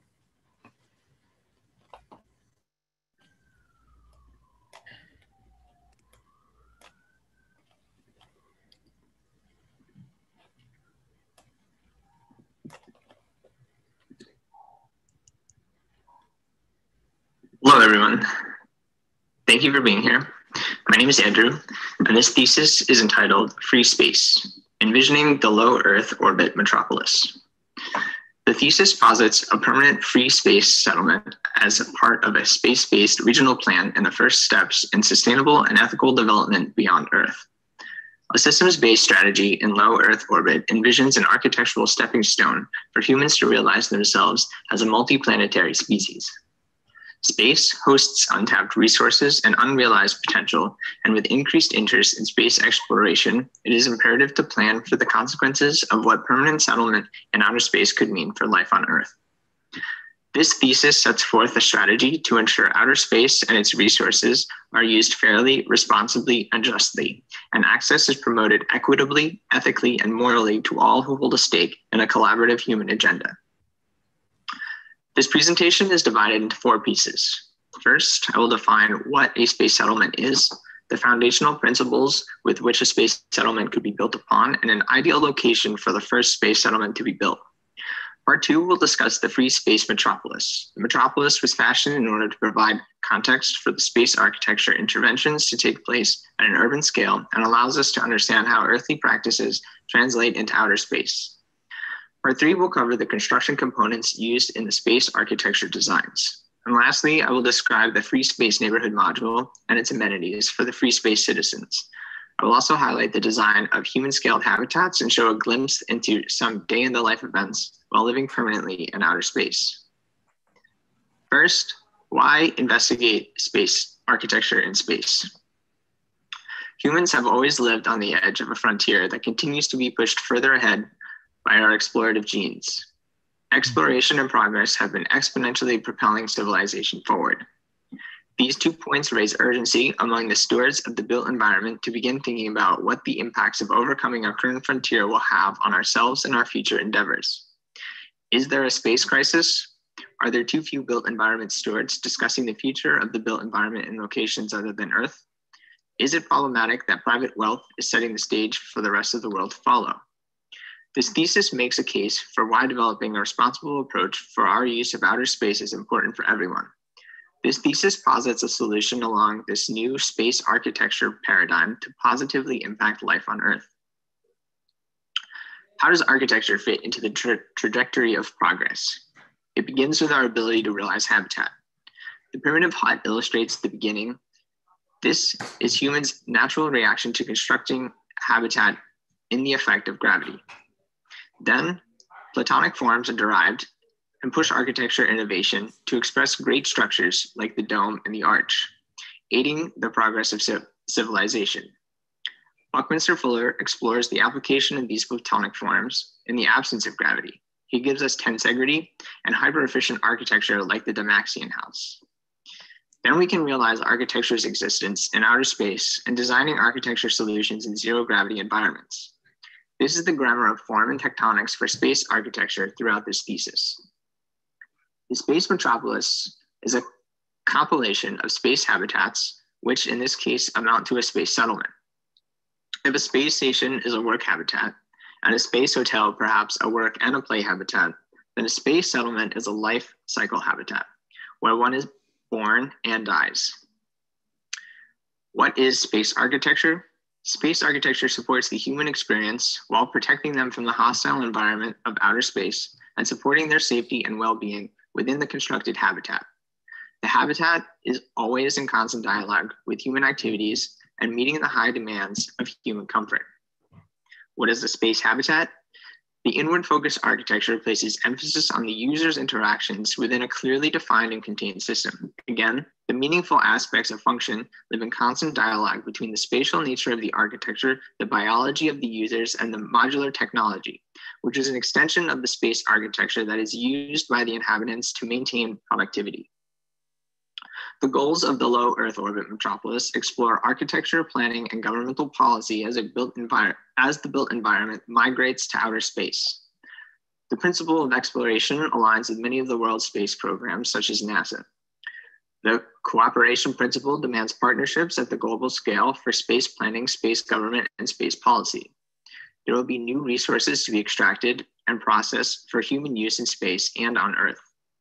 The low Earth orbit metropolis will provide a place for new research and educational methods and platforms to propel all fields of study because of the diverse collection of individuals that would be required to maintain a sustainable settlement.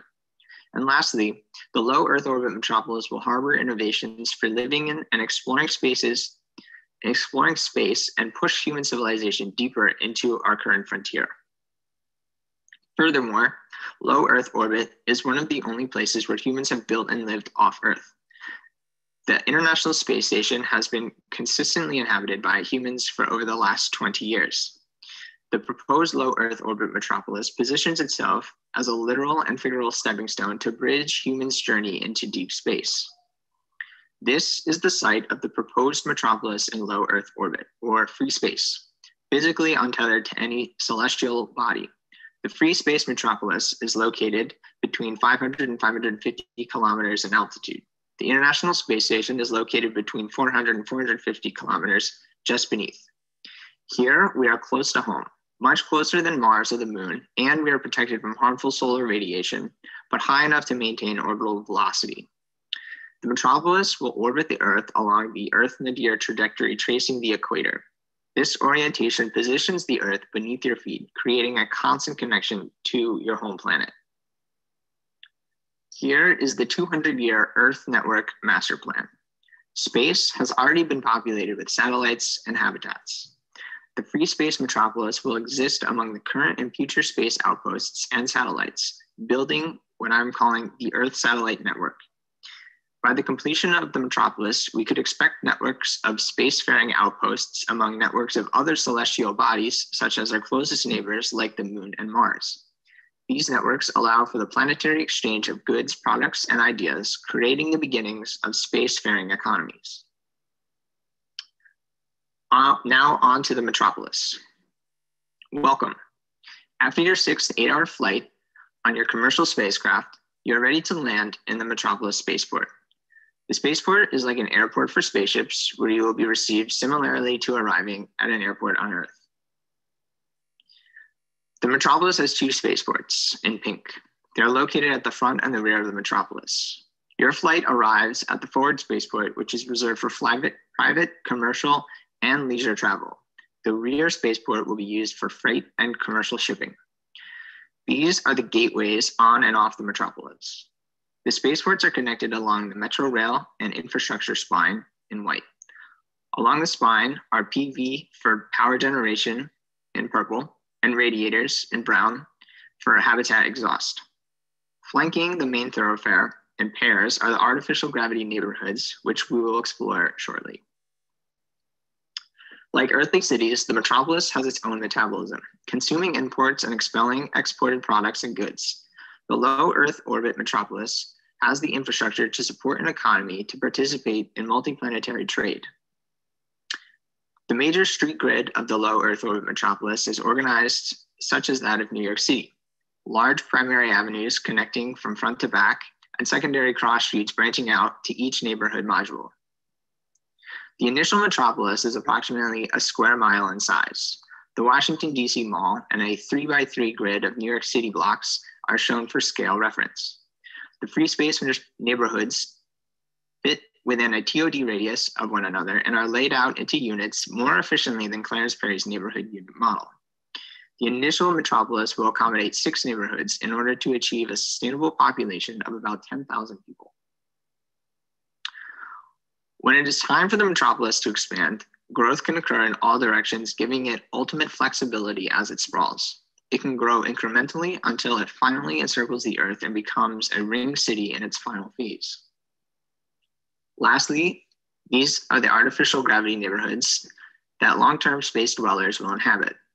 These neighborhoods rotate to create artificial gravity environments unlike the rest of the metropolis, where one would experience microgravity or total weightlessness. Each neighborhood is 320 meters in diameter by about 300 meters in length and located along the main boulevards that connect to other programs in the metropolis. It is important that neighborhoods rotate in opposite directions for counterbalance. As we move along the metro rail from the spaceport, we arrive at the neighborhood modules. The metro rail connects to the radial axis of each neighborhood, which supports the structural hub for the neighborhood. The neighborhoods are comprised of some basic building components. I'll break down each of those building components one by one and then aggregate them back together.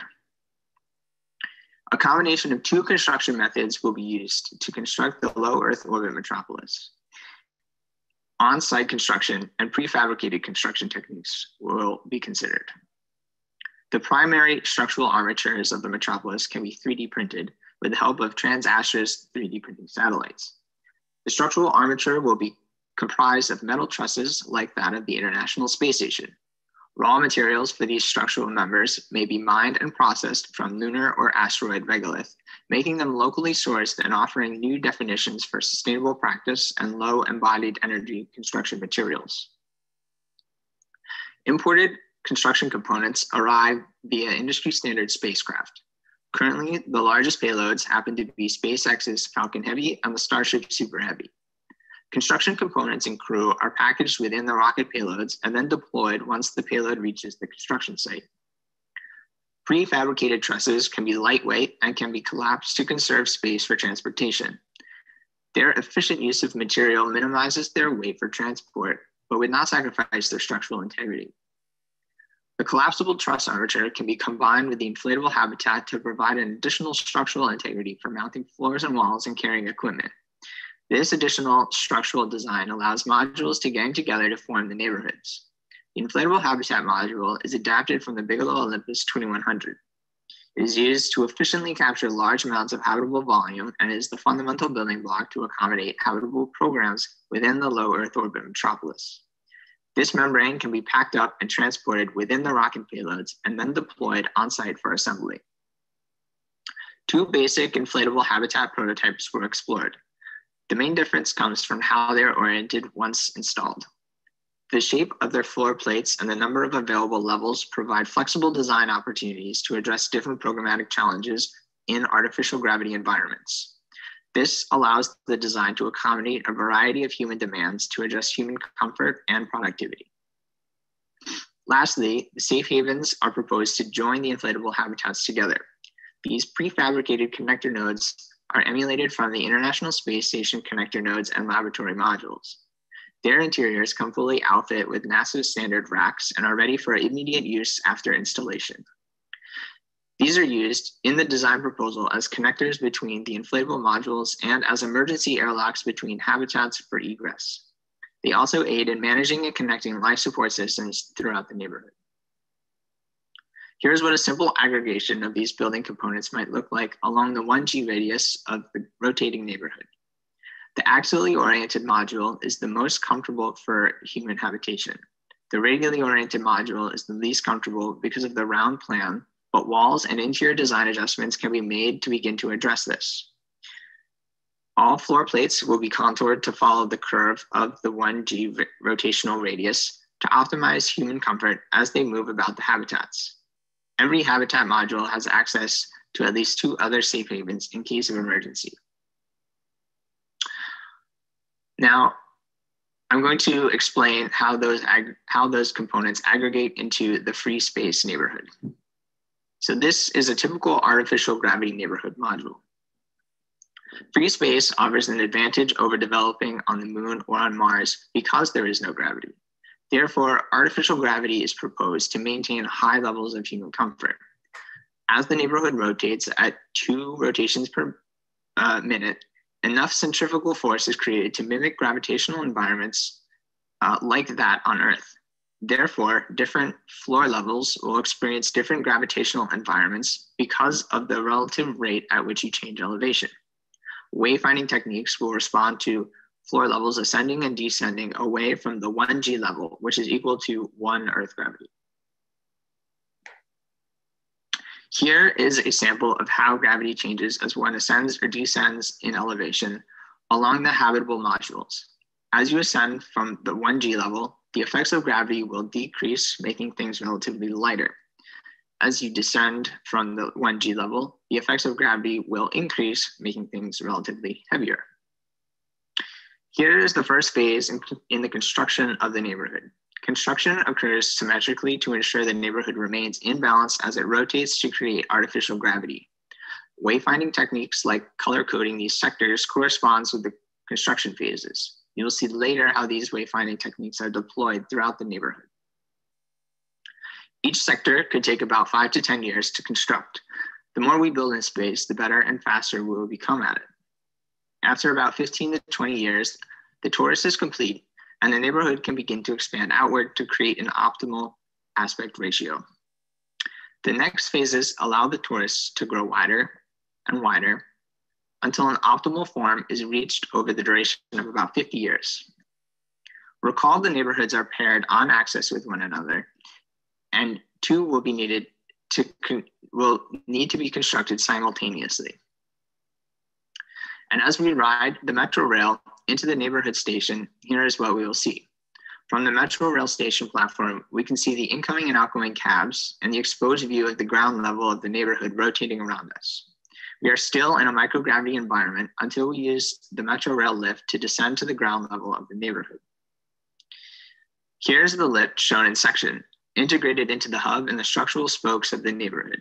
Lift cabs will slowly descend to the ground level of the neighborhood. As we descend, we experience the familiar sensation of weight returning to our bodies and slowly pulling our feet to the ground. The Metro Mover lift station could look something like this. When we exit the lift to the lift station, we find ourselves within the central civic junction to the neighborhood. 6 different paths lead us in different directions to different civic and publicly programmed modules and thoroughfares within the neighborhood. In order to design and understand the layout of the neighborhood, conventional plans were derived from the flattening of the neighborhood module. A figure ground can be explored to show the connections among different modules, and then programming, circulation, and zoning challenges can then be addressed. A typical neighborhood plan might look like this.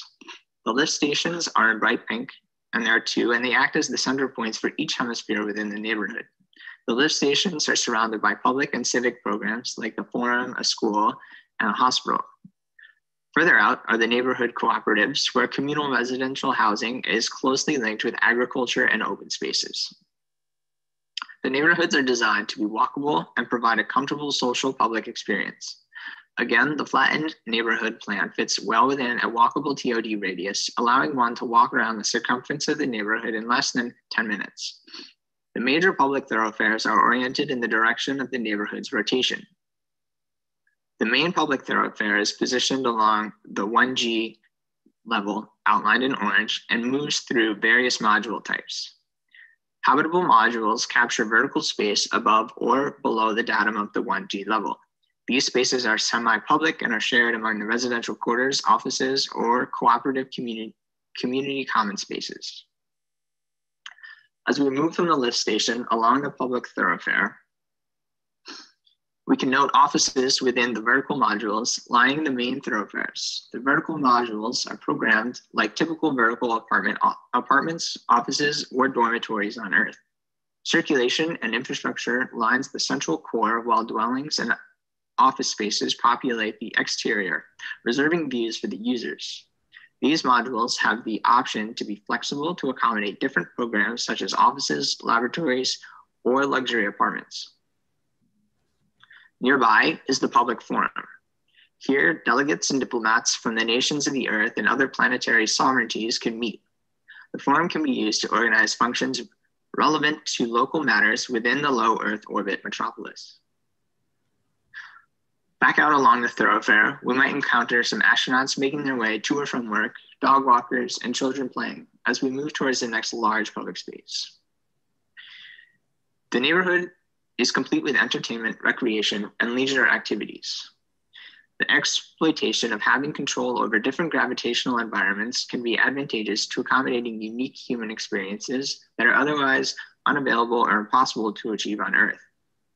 By creating different gravitational environments, elderly and rehabilitation patients can live comfortably in environments with less gravity and experience less resistance on their bodies, while athletes can work out in higher gravitational environments with added resistance. Continuing back through the neighborhood, I want to take you to a typical neighborhood cooperative where daily life is supported by and centered around what I'm calling the lung module.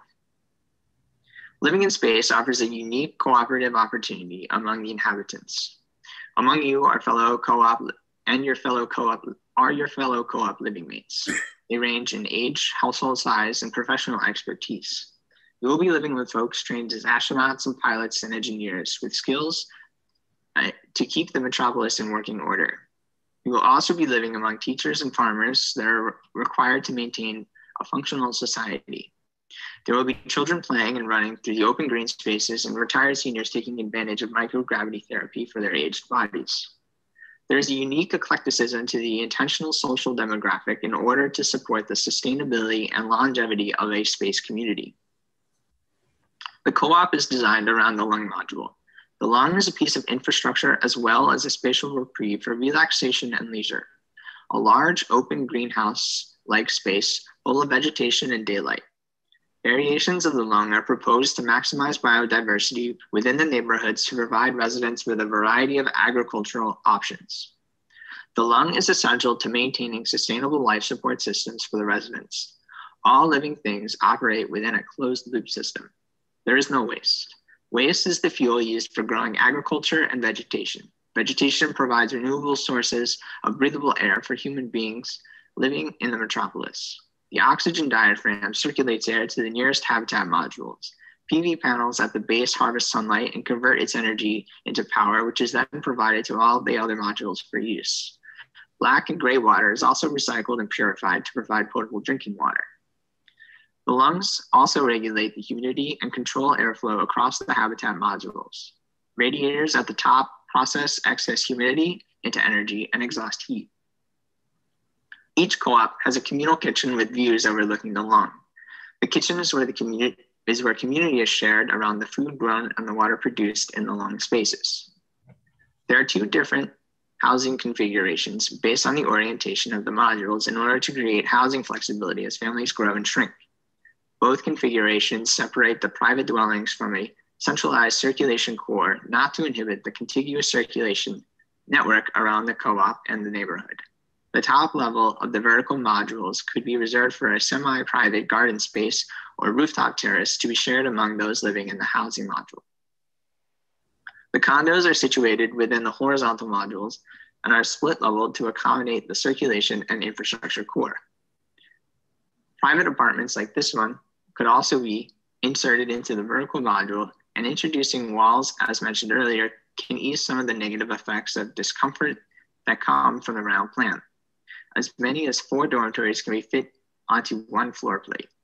The interior walls house the utility and plumbing, and double as radiation shielding in the event of emergencies. The apartments are outfitted with modern amenity and provide the inhabitants with views of the lung spaces and outer space. Space architecture is no longer the thing of science fiction. Right now, we are living among many driven people who also aspire to see humans as multiplanetary inhabitants. This thesis envisions the possibilities of comfort, adventure, and excitement through the lens of architectural design and careful planning. Since the inception of space travel, the domain of outer space has always been reserved for use among all people.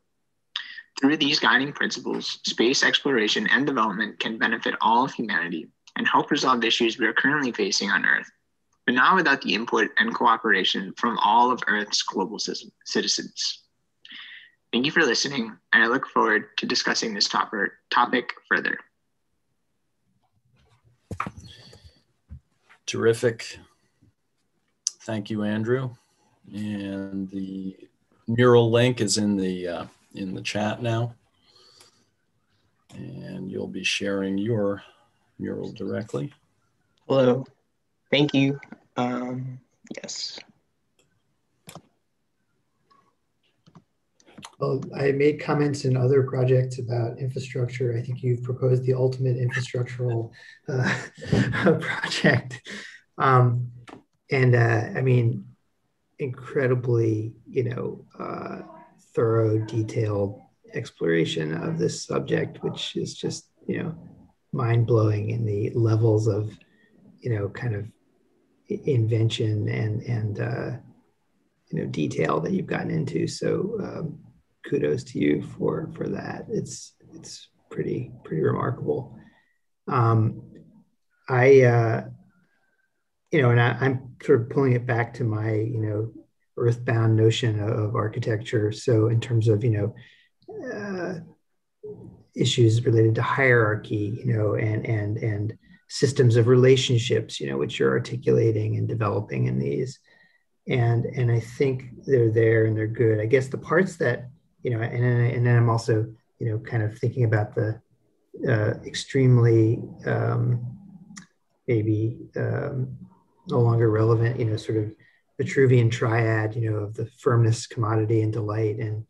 And maybe that doesn't apply anymore to this, but the parts of your project that excite me in a way the most are the ones that are where you have the metaphor, or where you like the lung, or the kind of where does one find the delight, that there's this actual transformation from either the aggregation of elements or the inventions that you've made in the project. So those are the things that I'm kind of most attracted to, because to take nothing away from the entire system that you've created, but I feel like in those areas, then it starts to suggest what a way of, what the payoff is, I guess, because if one assumes that technology will make all this possible, and that the kind of careful, thoughtful, holistic integration of technology, and to think about it from a human perspective as well, which you've done, is all there. I kind of want that just to see more of the kind of, revelatory, aside from the fact that this thing would be insane as a kind of belt wrapping Earth. So, I mean, yes, that's like, again, mind-blowingly revelatory in the sense of what that is. But I guess, in a future where maybe anything is possible and human beings can do whatever they want, then you kind of want to pull back and be like, so then what is the motivation to maybe speak to your ideas about community, or a kind of vision of a sort of ideal society or something, which again, that has maybe a formal implication, or a kind of implication that transcends, the kind of beautiful, but, and I don't mean this in a negative way, but kind of highly functional relationships between parts. So I sort of want to see that.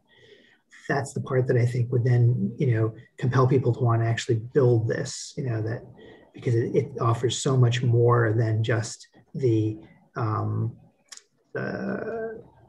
of integration, and sort of systems integration and sort of problem solving. So I don't know if that makes sense or not. And I think it's all there, but then I kind of want to know, how do you push it? And I also think about there are these amazing images from, the 50s and 60s and 70s of, rotating, and of course, 2001 Space Odyssey and these other visions about living in outer space. And so I kind of want to place it within those as well. Like, are there actual fields being, crops being grown here? Are there, just how does this transcend, some of which I feel like is your implementation of kind of the known technologies, which are these sort of modules and modular construction, and you're just scaling them up to a much larger scale. But then what's the, at what point does that scaling up create an entirely new thing that is a sort of,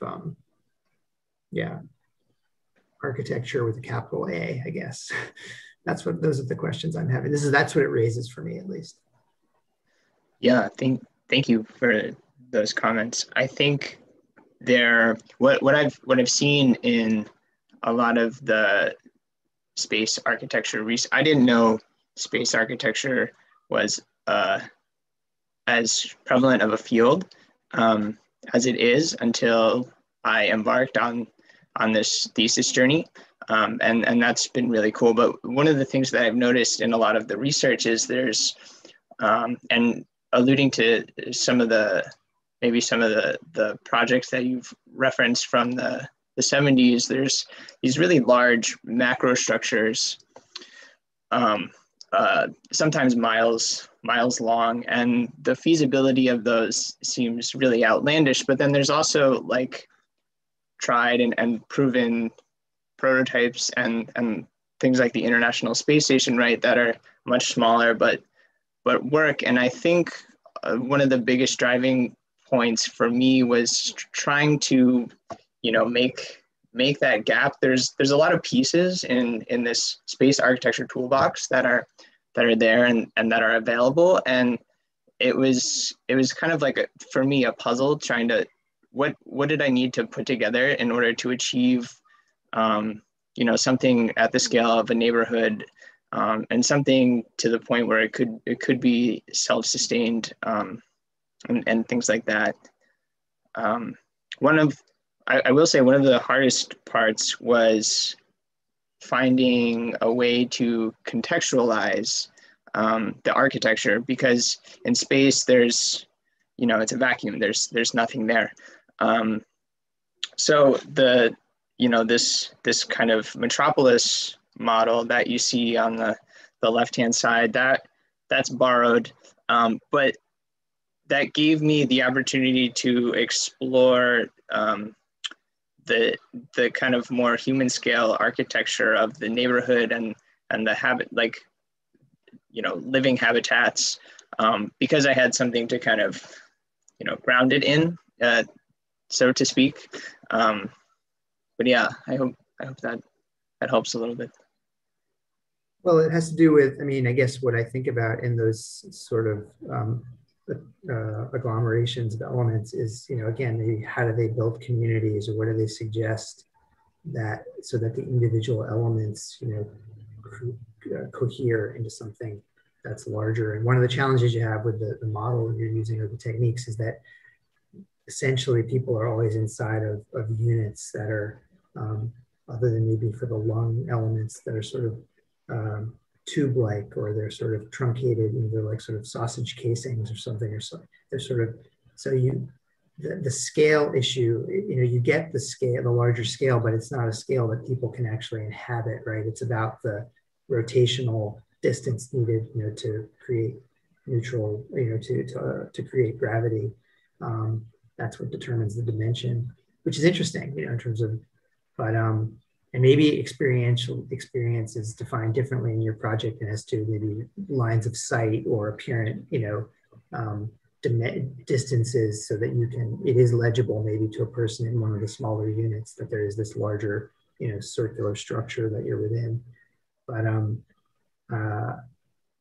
yeah, or I think about, other, earthbound places like, Arcosante or something. People have these visions of kind of cities that are, or just rethinking the sort of cellular nature of a city, what constitutes a grouping of elements to make a kind of place for, masses of people to live. Yeah, I don't know. It's really intriguing. There's a lot of interesting questions, and I think the crux of it, again, for me, just to get back to my initial comment, is just about how do all these systems and relationships and hierarchy contribute to something that transcends maybe the individual elements which constitute them. I see how it does it in a functional way, and because of the necessity for rotation and whatnot, and for just creation of the larger scale. But I guess I mean it in a more transcendent way, as a place that you would call home, and that would offer something beyond the scale of the individual elements.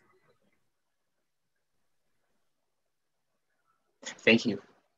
Hey, Andrew, I really appreciate your presentation. I'm super excited about your project. It made me want to go watch some sci-fi movies later tonight.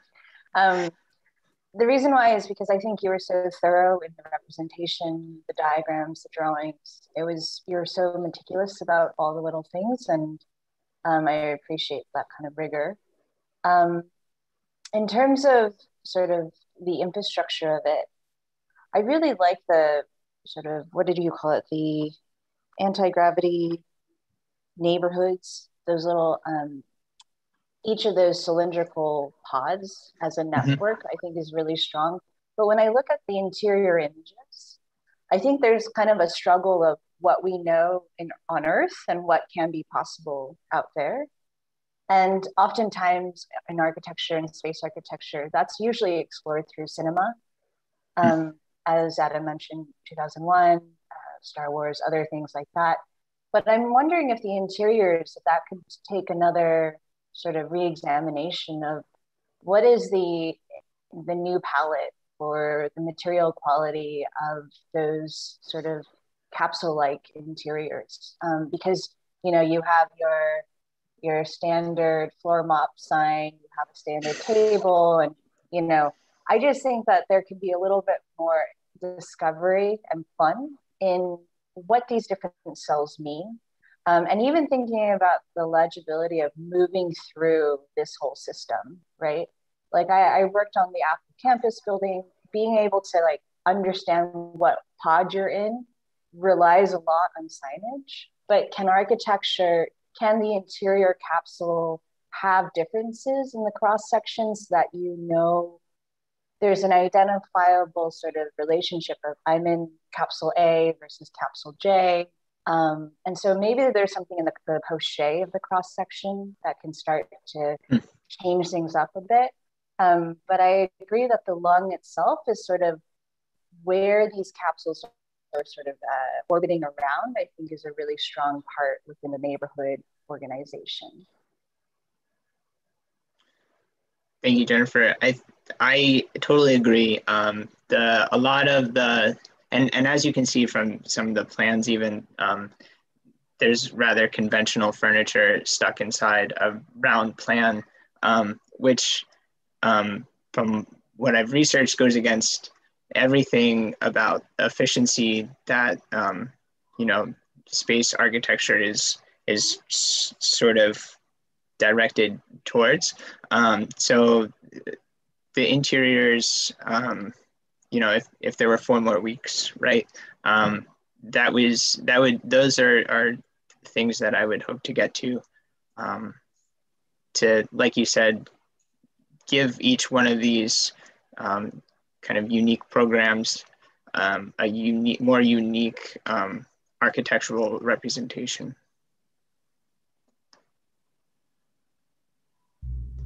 Wow. This is one project you don't need a north arrow. It's an amazing project. I really appreciate it, from the presentations to the graphics to some of your investigations, to your imagination. I think this is incredible. Boy, it seems though, I like it. I think this is fantastic. A nice imagination And previously I talked about a futuristic vision of architecture, and you've capped that for sure.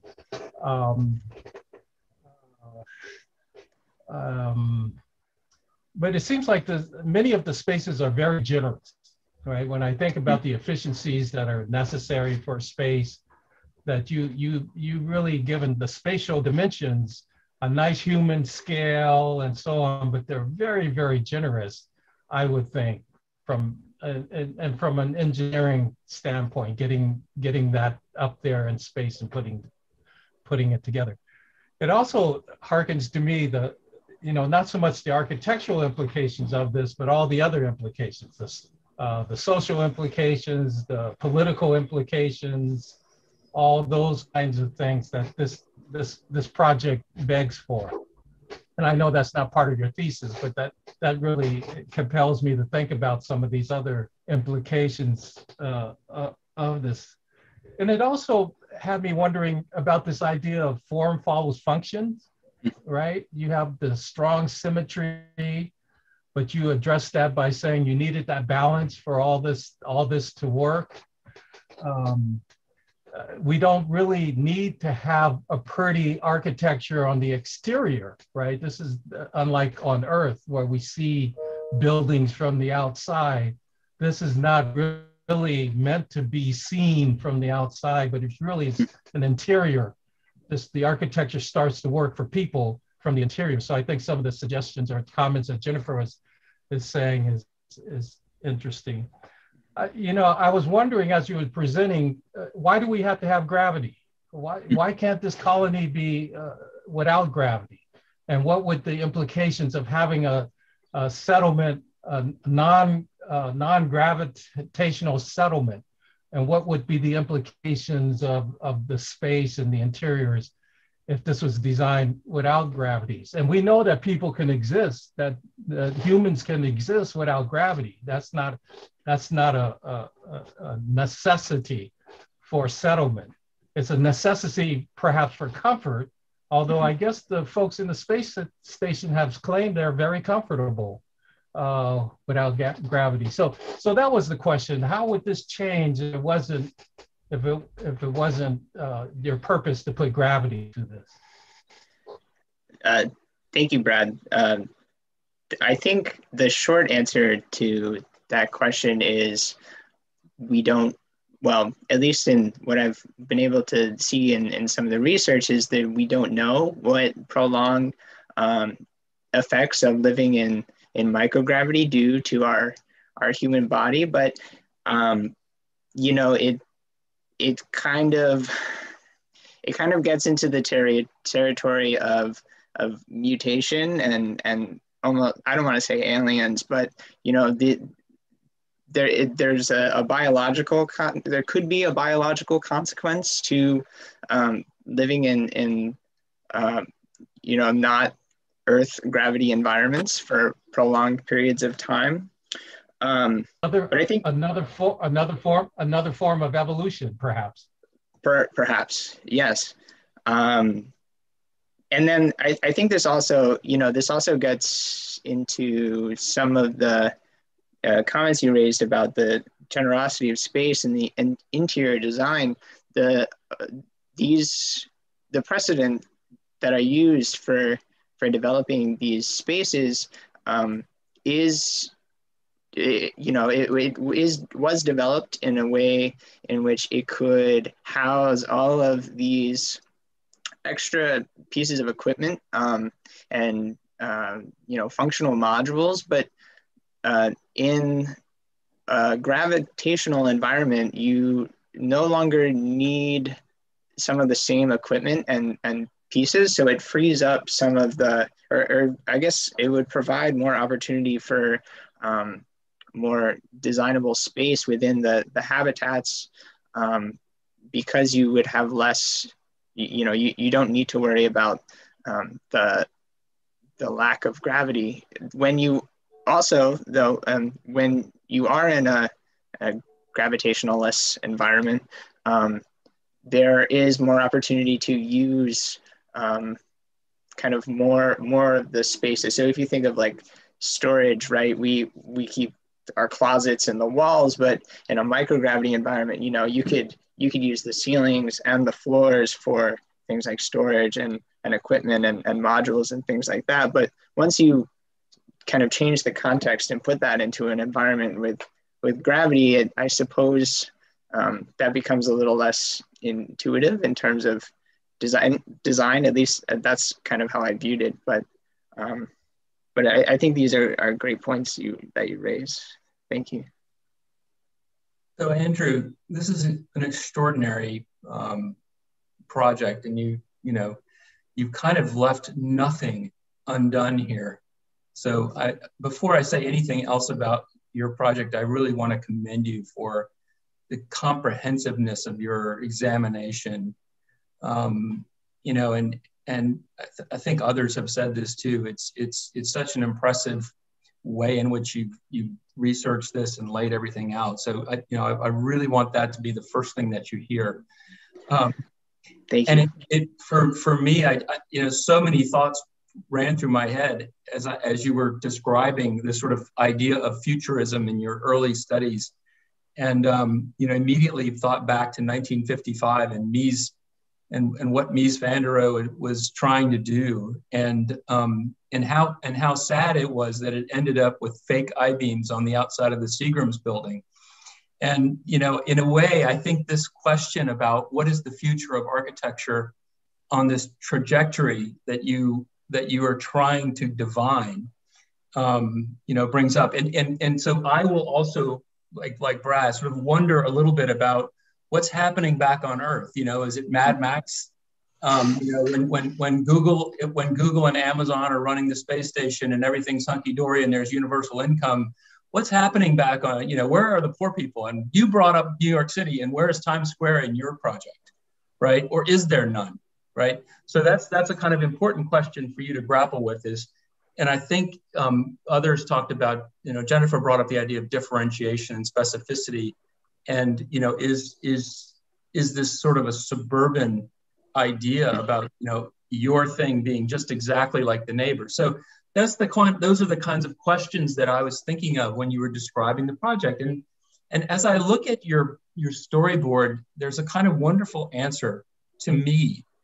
And it has nothing to do with the morphology of the buildings. It has more to do with light and color and the idea of gradient and more of a subtle way of divining a language for the future architecture. There's an article by Karen Stein called The Plain Beauty of Well-Made Things. And it's a way of describing minimalism, Donald Judd's idea about, we all think of his work as being minimal, and Adam knows this better than anybody because he worked on the foundation. But that essay describes an appreciation of engineering and of a kind of an appreciation of just extremely well-made things. Just because they're well-made, they have a kind of intrinsic value. And I think that where the architecture of the future is headed for you is in divining this gradient, this subtle variation through the exact precision of the making of things that people are surrounded by. So when I look at your storyboard here, I see this beautiful variance of color that's finding its way through. And I think that is enough. I'm sure that light is different in space. I don't know what that is, but you do probably. You talked about, there's not a circadian rhythm or anything that I think you could get into, but I think you could divine a kind of way in which light in space strikes the surface of a material. And that might almost be enough of a language to create a gradient that would be your own identifiable thing. Over in my neighborhood, we have this kind of orangey light that strikes, and so I just kicks off a wonderful set of opportunities and thoughts about the next thing that's out there. But I think that you're just tinkering around the edges of the question a little bit because you've been so busy with this comprehensive exercise. But I think you need to take that question extremely seriously, because we are at a turning point with a pandemic and with social issues, the way they are, we will change architecture, because this happened in the 30s and 40s with wars on our planet. And this whole time that we're in, you will see. And so architects like you will make a language for us to move ahead with. So thanks again for a great presentation. Thank you so much, Gabriel. Fantastic. Before we turn it over to Andrew's chair, are there final summary comments from the jury, from the faculty? Yeah. Hi, this is Mayday. I'd like to chime in.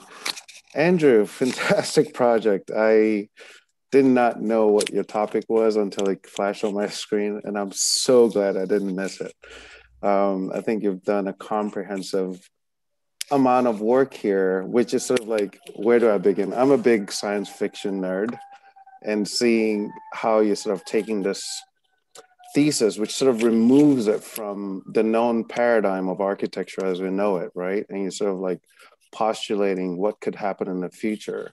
I think, as some of the jurors had mentioned, what you're creating here is sort of like a one-way street. It's sort of like, once you sort of go to this station and the effect of living without gravity and all that potential mutation that might happen as a result over like 1,000 years of living, you know, on a non-earth-bound surface, the dialogue becomes something completely different.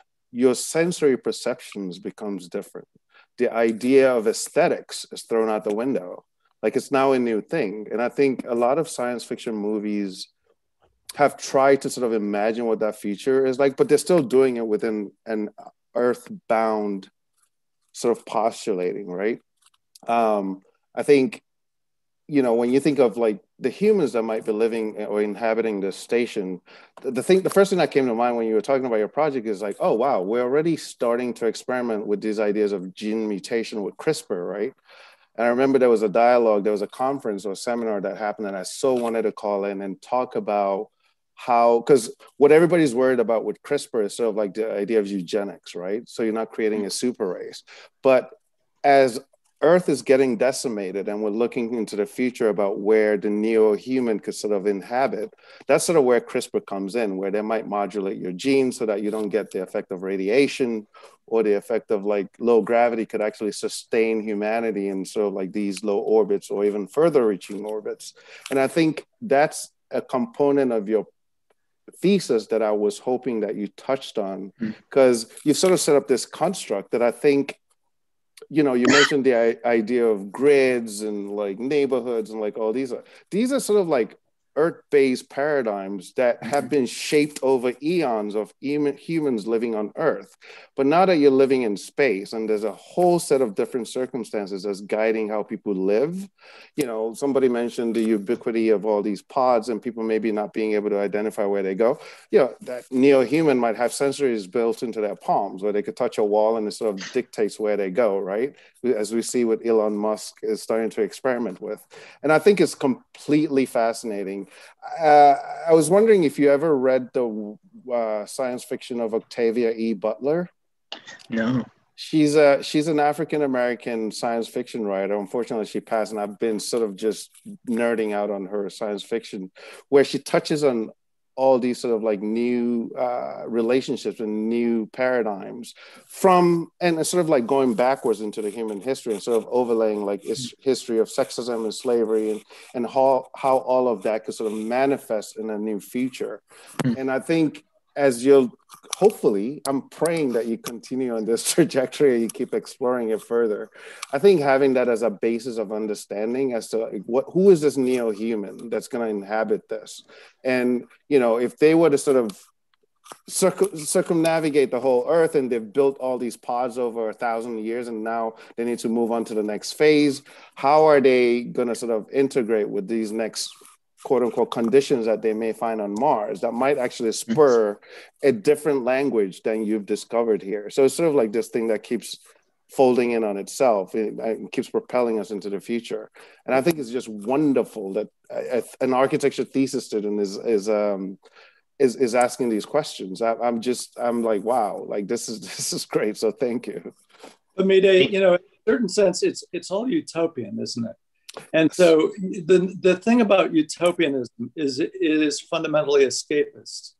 So we don't see the strife of humanity here. We see a society where everybody is egalitarian. I mean, are there pods for the worker bees? Who gets exploited here? There hasn't been there was a reference at one point to where is Times Square in here? Where's the seedy parts of town? So there's an aspect to this that is escapist, and there's this kind of another subliminal theme in this, that it's about humanity. But the one thing that I guess as I look behind the images here and see the sphere of the earth, we're the real parasite in this.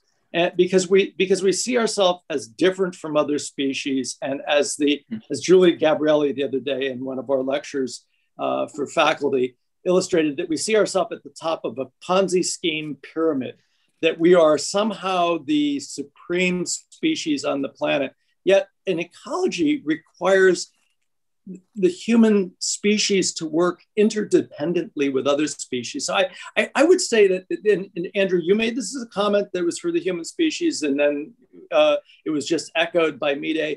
I would think if we're going to be successful at some utopian place, one is the social dimension, which I don't understand in this, and it seems escapist in that regard. And number two is that how all the species work together. And you don't have to respond to it, Andrew, because I agree. This is like you're like one of those guys that have been juggling plates in vaudeville. You probably have never seen the image, but those of us that are older know what I'm talking about. You've been able to do just about everything humanly possible in this project, and I applaud you for that. But I do think that fundamentally at the core, it's utopian, escapist, and it is specifically human-centric when we're calling for an age of thinking about reevaluating the Ponzi scheme that we've been participating in for so long as a species.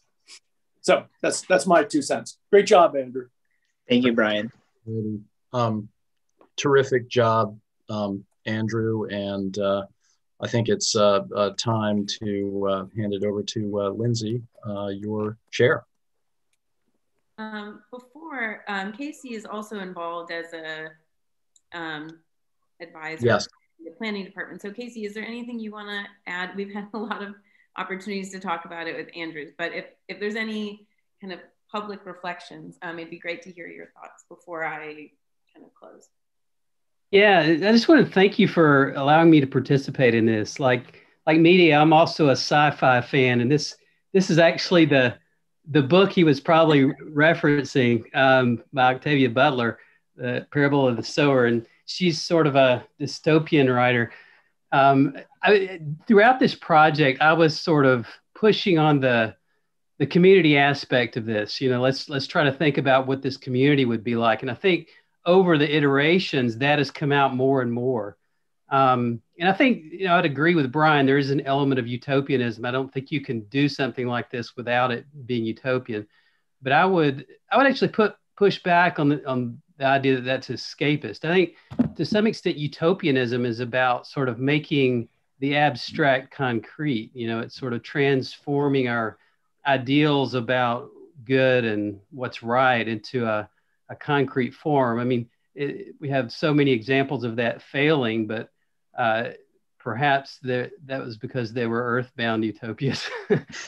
So you gave sort of a different take on the utopian tradition. I think this is certainly within that tradition. I think it, certainly embodies that kind of thinking.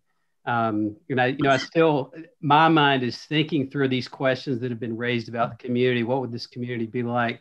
And I think even it's okay to not project too much onto the form as to what that community might be like. If you sort of created a sort of structure within which something can organically develop, maybe that's enough. And I think you've done that, and you sort of created a very egalitarian sort of physical form. And within that, maybe there's different kinds of differentiation can emerge. And I really do appreciate that sort of modularity that you put together. So I just want to thank you for inviting me. This is a really fun project for me to be a part of, and hope to be on another futurist space architecture thesis maybe. Good job, Andrew. Thank you for your help, Casey. So it has been a total pleasure to work with you, Andrew, and a total pleasure to get to have these conversations that we are, we've talked about so many themes today, but we've actually gotten to have those conversations unpacked over the course of a semester and a half at least. So I made a kind of short list of questions that we've got to talk about that I think everyone touched on.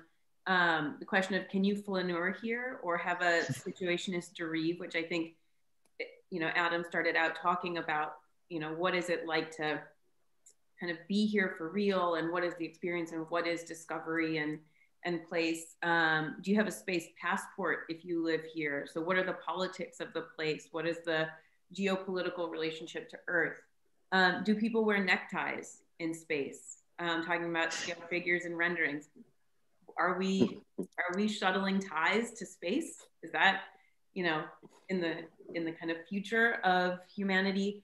What does it mean to live in a round plan or a circle? What is the ground plane when there is no ground? Is there litter here? Does the public space get dirty? Are there trash cans? Are there mosquitoes and flies on the trash can? I think, as Gabriel was talking about, something that really struck me was, as you rotate around in these neighborhoods, the sun will at times come in, as it does on Earth, kind of from above, but at the other sort of point in the rotation, the sun will come from the ground or from beneath you and reflect off the ceiling and back down. So can humans handle that change in perception from the sun always kind of being a celestial above us in section presence to being something that comes from below our feet? And all of the range of things that we've talked about today, briefly, we've gotten to invest in. So I think that's been really a rich experience. And I think the questions, so Casey pushed on community. I think I was always interested in, similar to what Jen and Brad were asking about, this interior experience. Why are the windows rounded? Why are the corners filleted in the planes of, the kind of fenestration? What is the nature of the furniture and walls? And I think you did a lot of work to explore all the scales, including that human scale.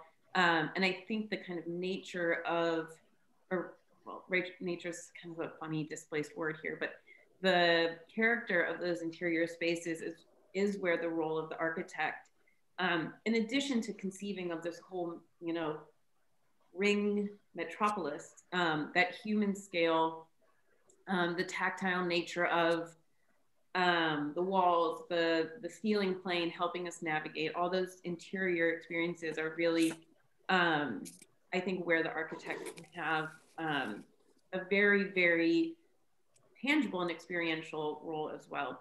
I've learned a lot over the course of this semester, and I think we've all learned a lot in the course of this presentation, but I think the most salient takeaway I have from this is that this is a really urgent topic.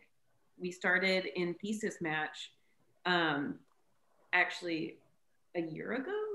No, that can't be. Maybe, or middle of last semester. I don't remember, when we sort of all mixed and mingled about the thesis projects. But Andrew, our conversation in your thesis match meeting was around kind of the seriousness of this. And I remember asking you, is this like a conceptual, speculative project? You didn't have any design work yet. Like, are you archigram? Are you really doing this? And I think, it sort of is so obvious with the breadth and the sincerity of the work you've produced that this is a real sincere proposal, and that architects are urgently needed. We're behind, actually. The fact that we're just kind of, that this is a, not a thesis that's been happening kind of regularly for a long time, I think there's an urgency for architects to engage and have these conversations and be, you know, participants with engineers and with inventors and kind of the people motivated to make these things happen. So thanks for a great semester, Andrew. Congratulations. And thanks for all the great comments from the jury. It's been really fun to observe and hear everyone's thoughts. Thank you, Lindsay. Thank you for your help too. It's been a pleasure and a joy. Terrific. I'm wondering whether our guests, you know, we have separate juries that come in for each of our segments, and so this is an opportunity for our guests to reflect on the projects that they've seen in the aggregate and kind of comment in any way that you feel relevant, reflecting on the work of the day. The word infrastructure has floated out there a little bit, and we've all kind of chewed on that a little bit. But just an invitation for any commentary that you would find relevant on the projects of the day, and also to thank you all so much for joining us. It's been an incredibly rich afternoon. Yeah, I'll start off. I mean, thanks for inviting me to participate. I've enjoyed the projects and the conversation. And I think when I think about infrastructure, I guess the scale of each of the projects and the subjects that were being explored suggested to me that a lot of the purview of design is about thinking about systems of relationships between things, and what is how does invention or innovation happen, you know, from the combinations that can be made, or the way in which a system can be and a process can be envisioned as a design problem in and of itself, whether it's an urban planning project that has to do with, you know, programmatic overlays and adjacencies and kind of new changes in the program and how people use space, to kind of, you know, how do you address new way of thinking about urban planning, maybe the network. I guess I would have wanted the notion of a networked planning seems to be really interesting. The second project. And then finally, innovation, the issue we were talking about in this project, just in terms of weaving together a whole set, a gradient kind of relationships and at different scales, from the individual all the way to the giant, kind of really creation of a new city, you know, civilization in the project. So I guess I'm always intrigued with these, and you had the benefit as faculty here to see, or maybe, but there's pluses and minuses to it, to be part of the development, but to understand kind of the iterations that people, you know, explored through their work in these areas, and to see, you know, kind of the forks in the paths that people took to get to where they ended up.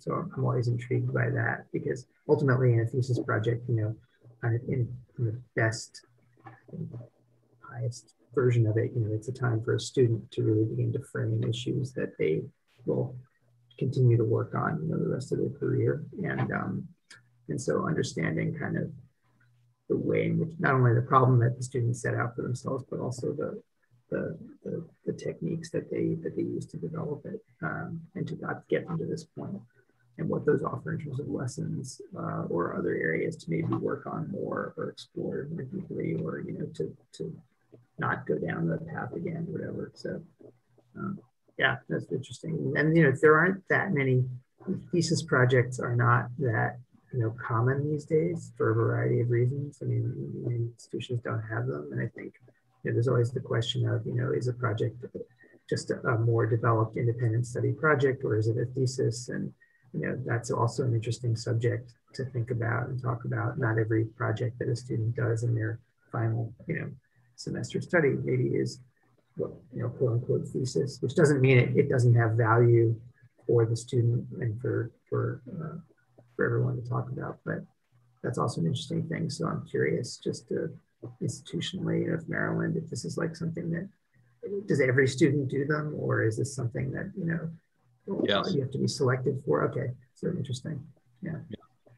Then, that was a little bit of free associating, starting with the idea of infrastructure, but that's sort of some of the things gone through my mind at this point in the afternoon. Yeah, just while you said free associating, I'm sort of dying to ask the group and you a question. Do you think, and this is going to seem like a cosmic question maybe, what is the difference in the role of VR, virtual reality, in space in an environment such as this versus its role on the Earth?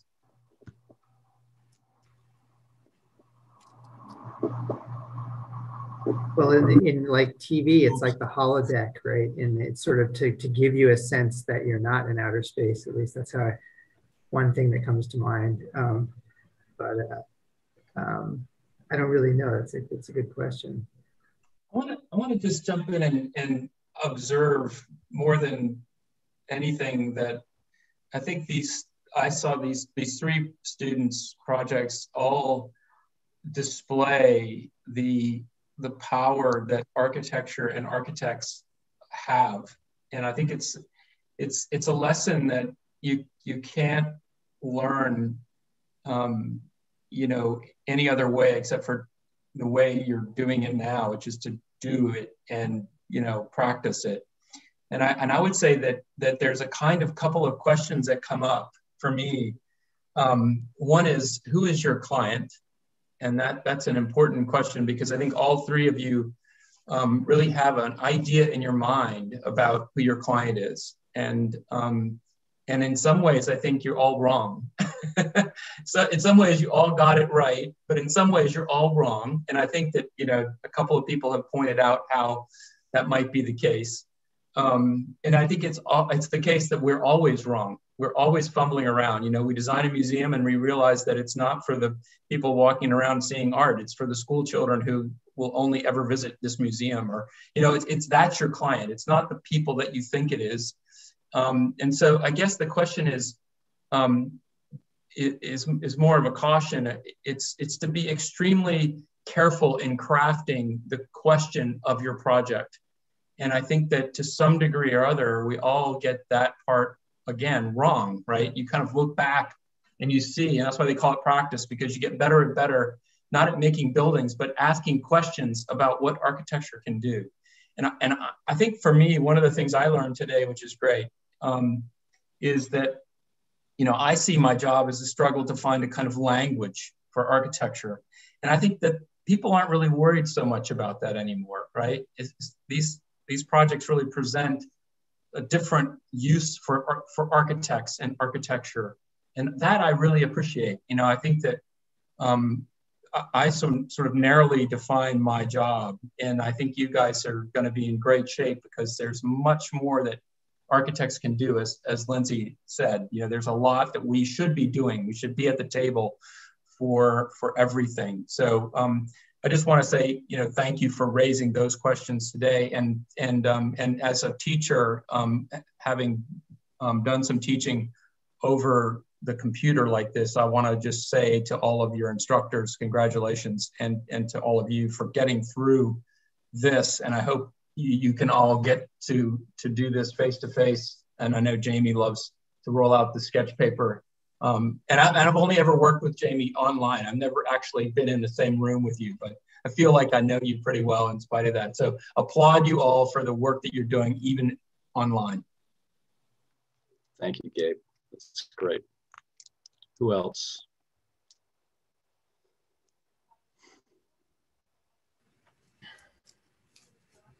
I would just like to say that I thought all three projects today were really ambitious projects.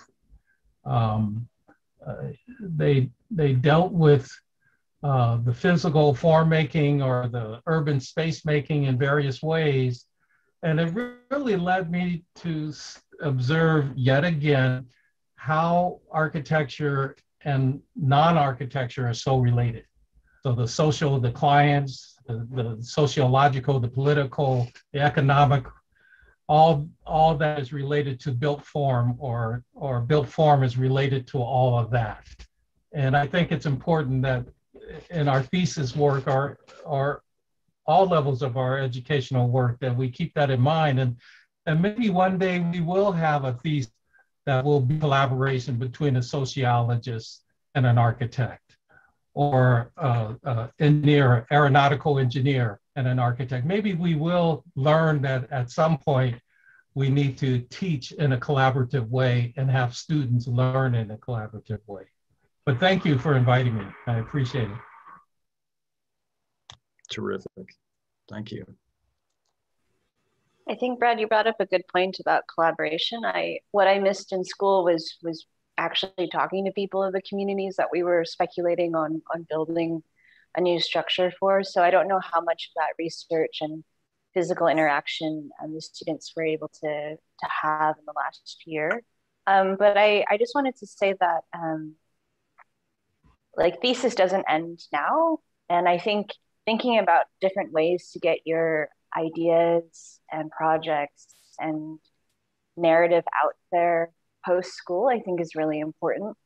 Finding publications that maybe you can have excerpts of your thesis in there, getting it out in interviews. I've had friends and colleagues go on podcasts to talk about their thesis project. And so trying to expand your stories to a larger audience, I think, is something that, I mean, we should all be trying to do, rather than sort of always designing in isolation and in this vacuum, because I think the ideas are really interesting. You guys are all able to represent them in different ways and communicate those ideas. And so it'd be nice to see them live on in different medias after you graduate.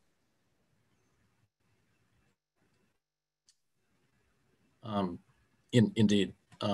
There was some dialogue earlier about some aggregations of thesis projects, and I think it's by place and by theme, and I think that would be a very worthwhile exercise in a number of different forums and a number of different forms.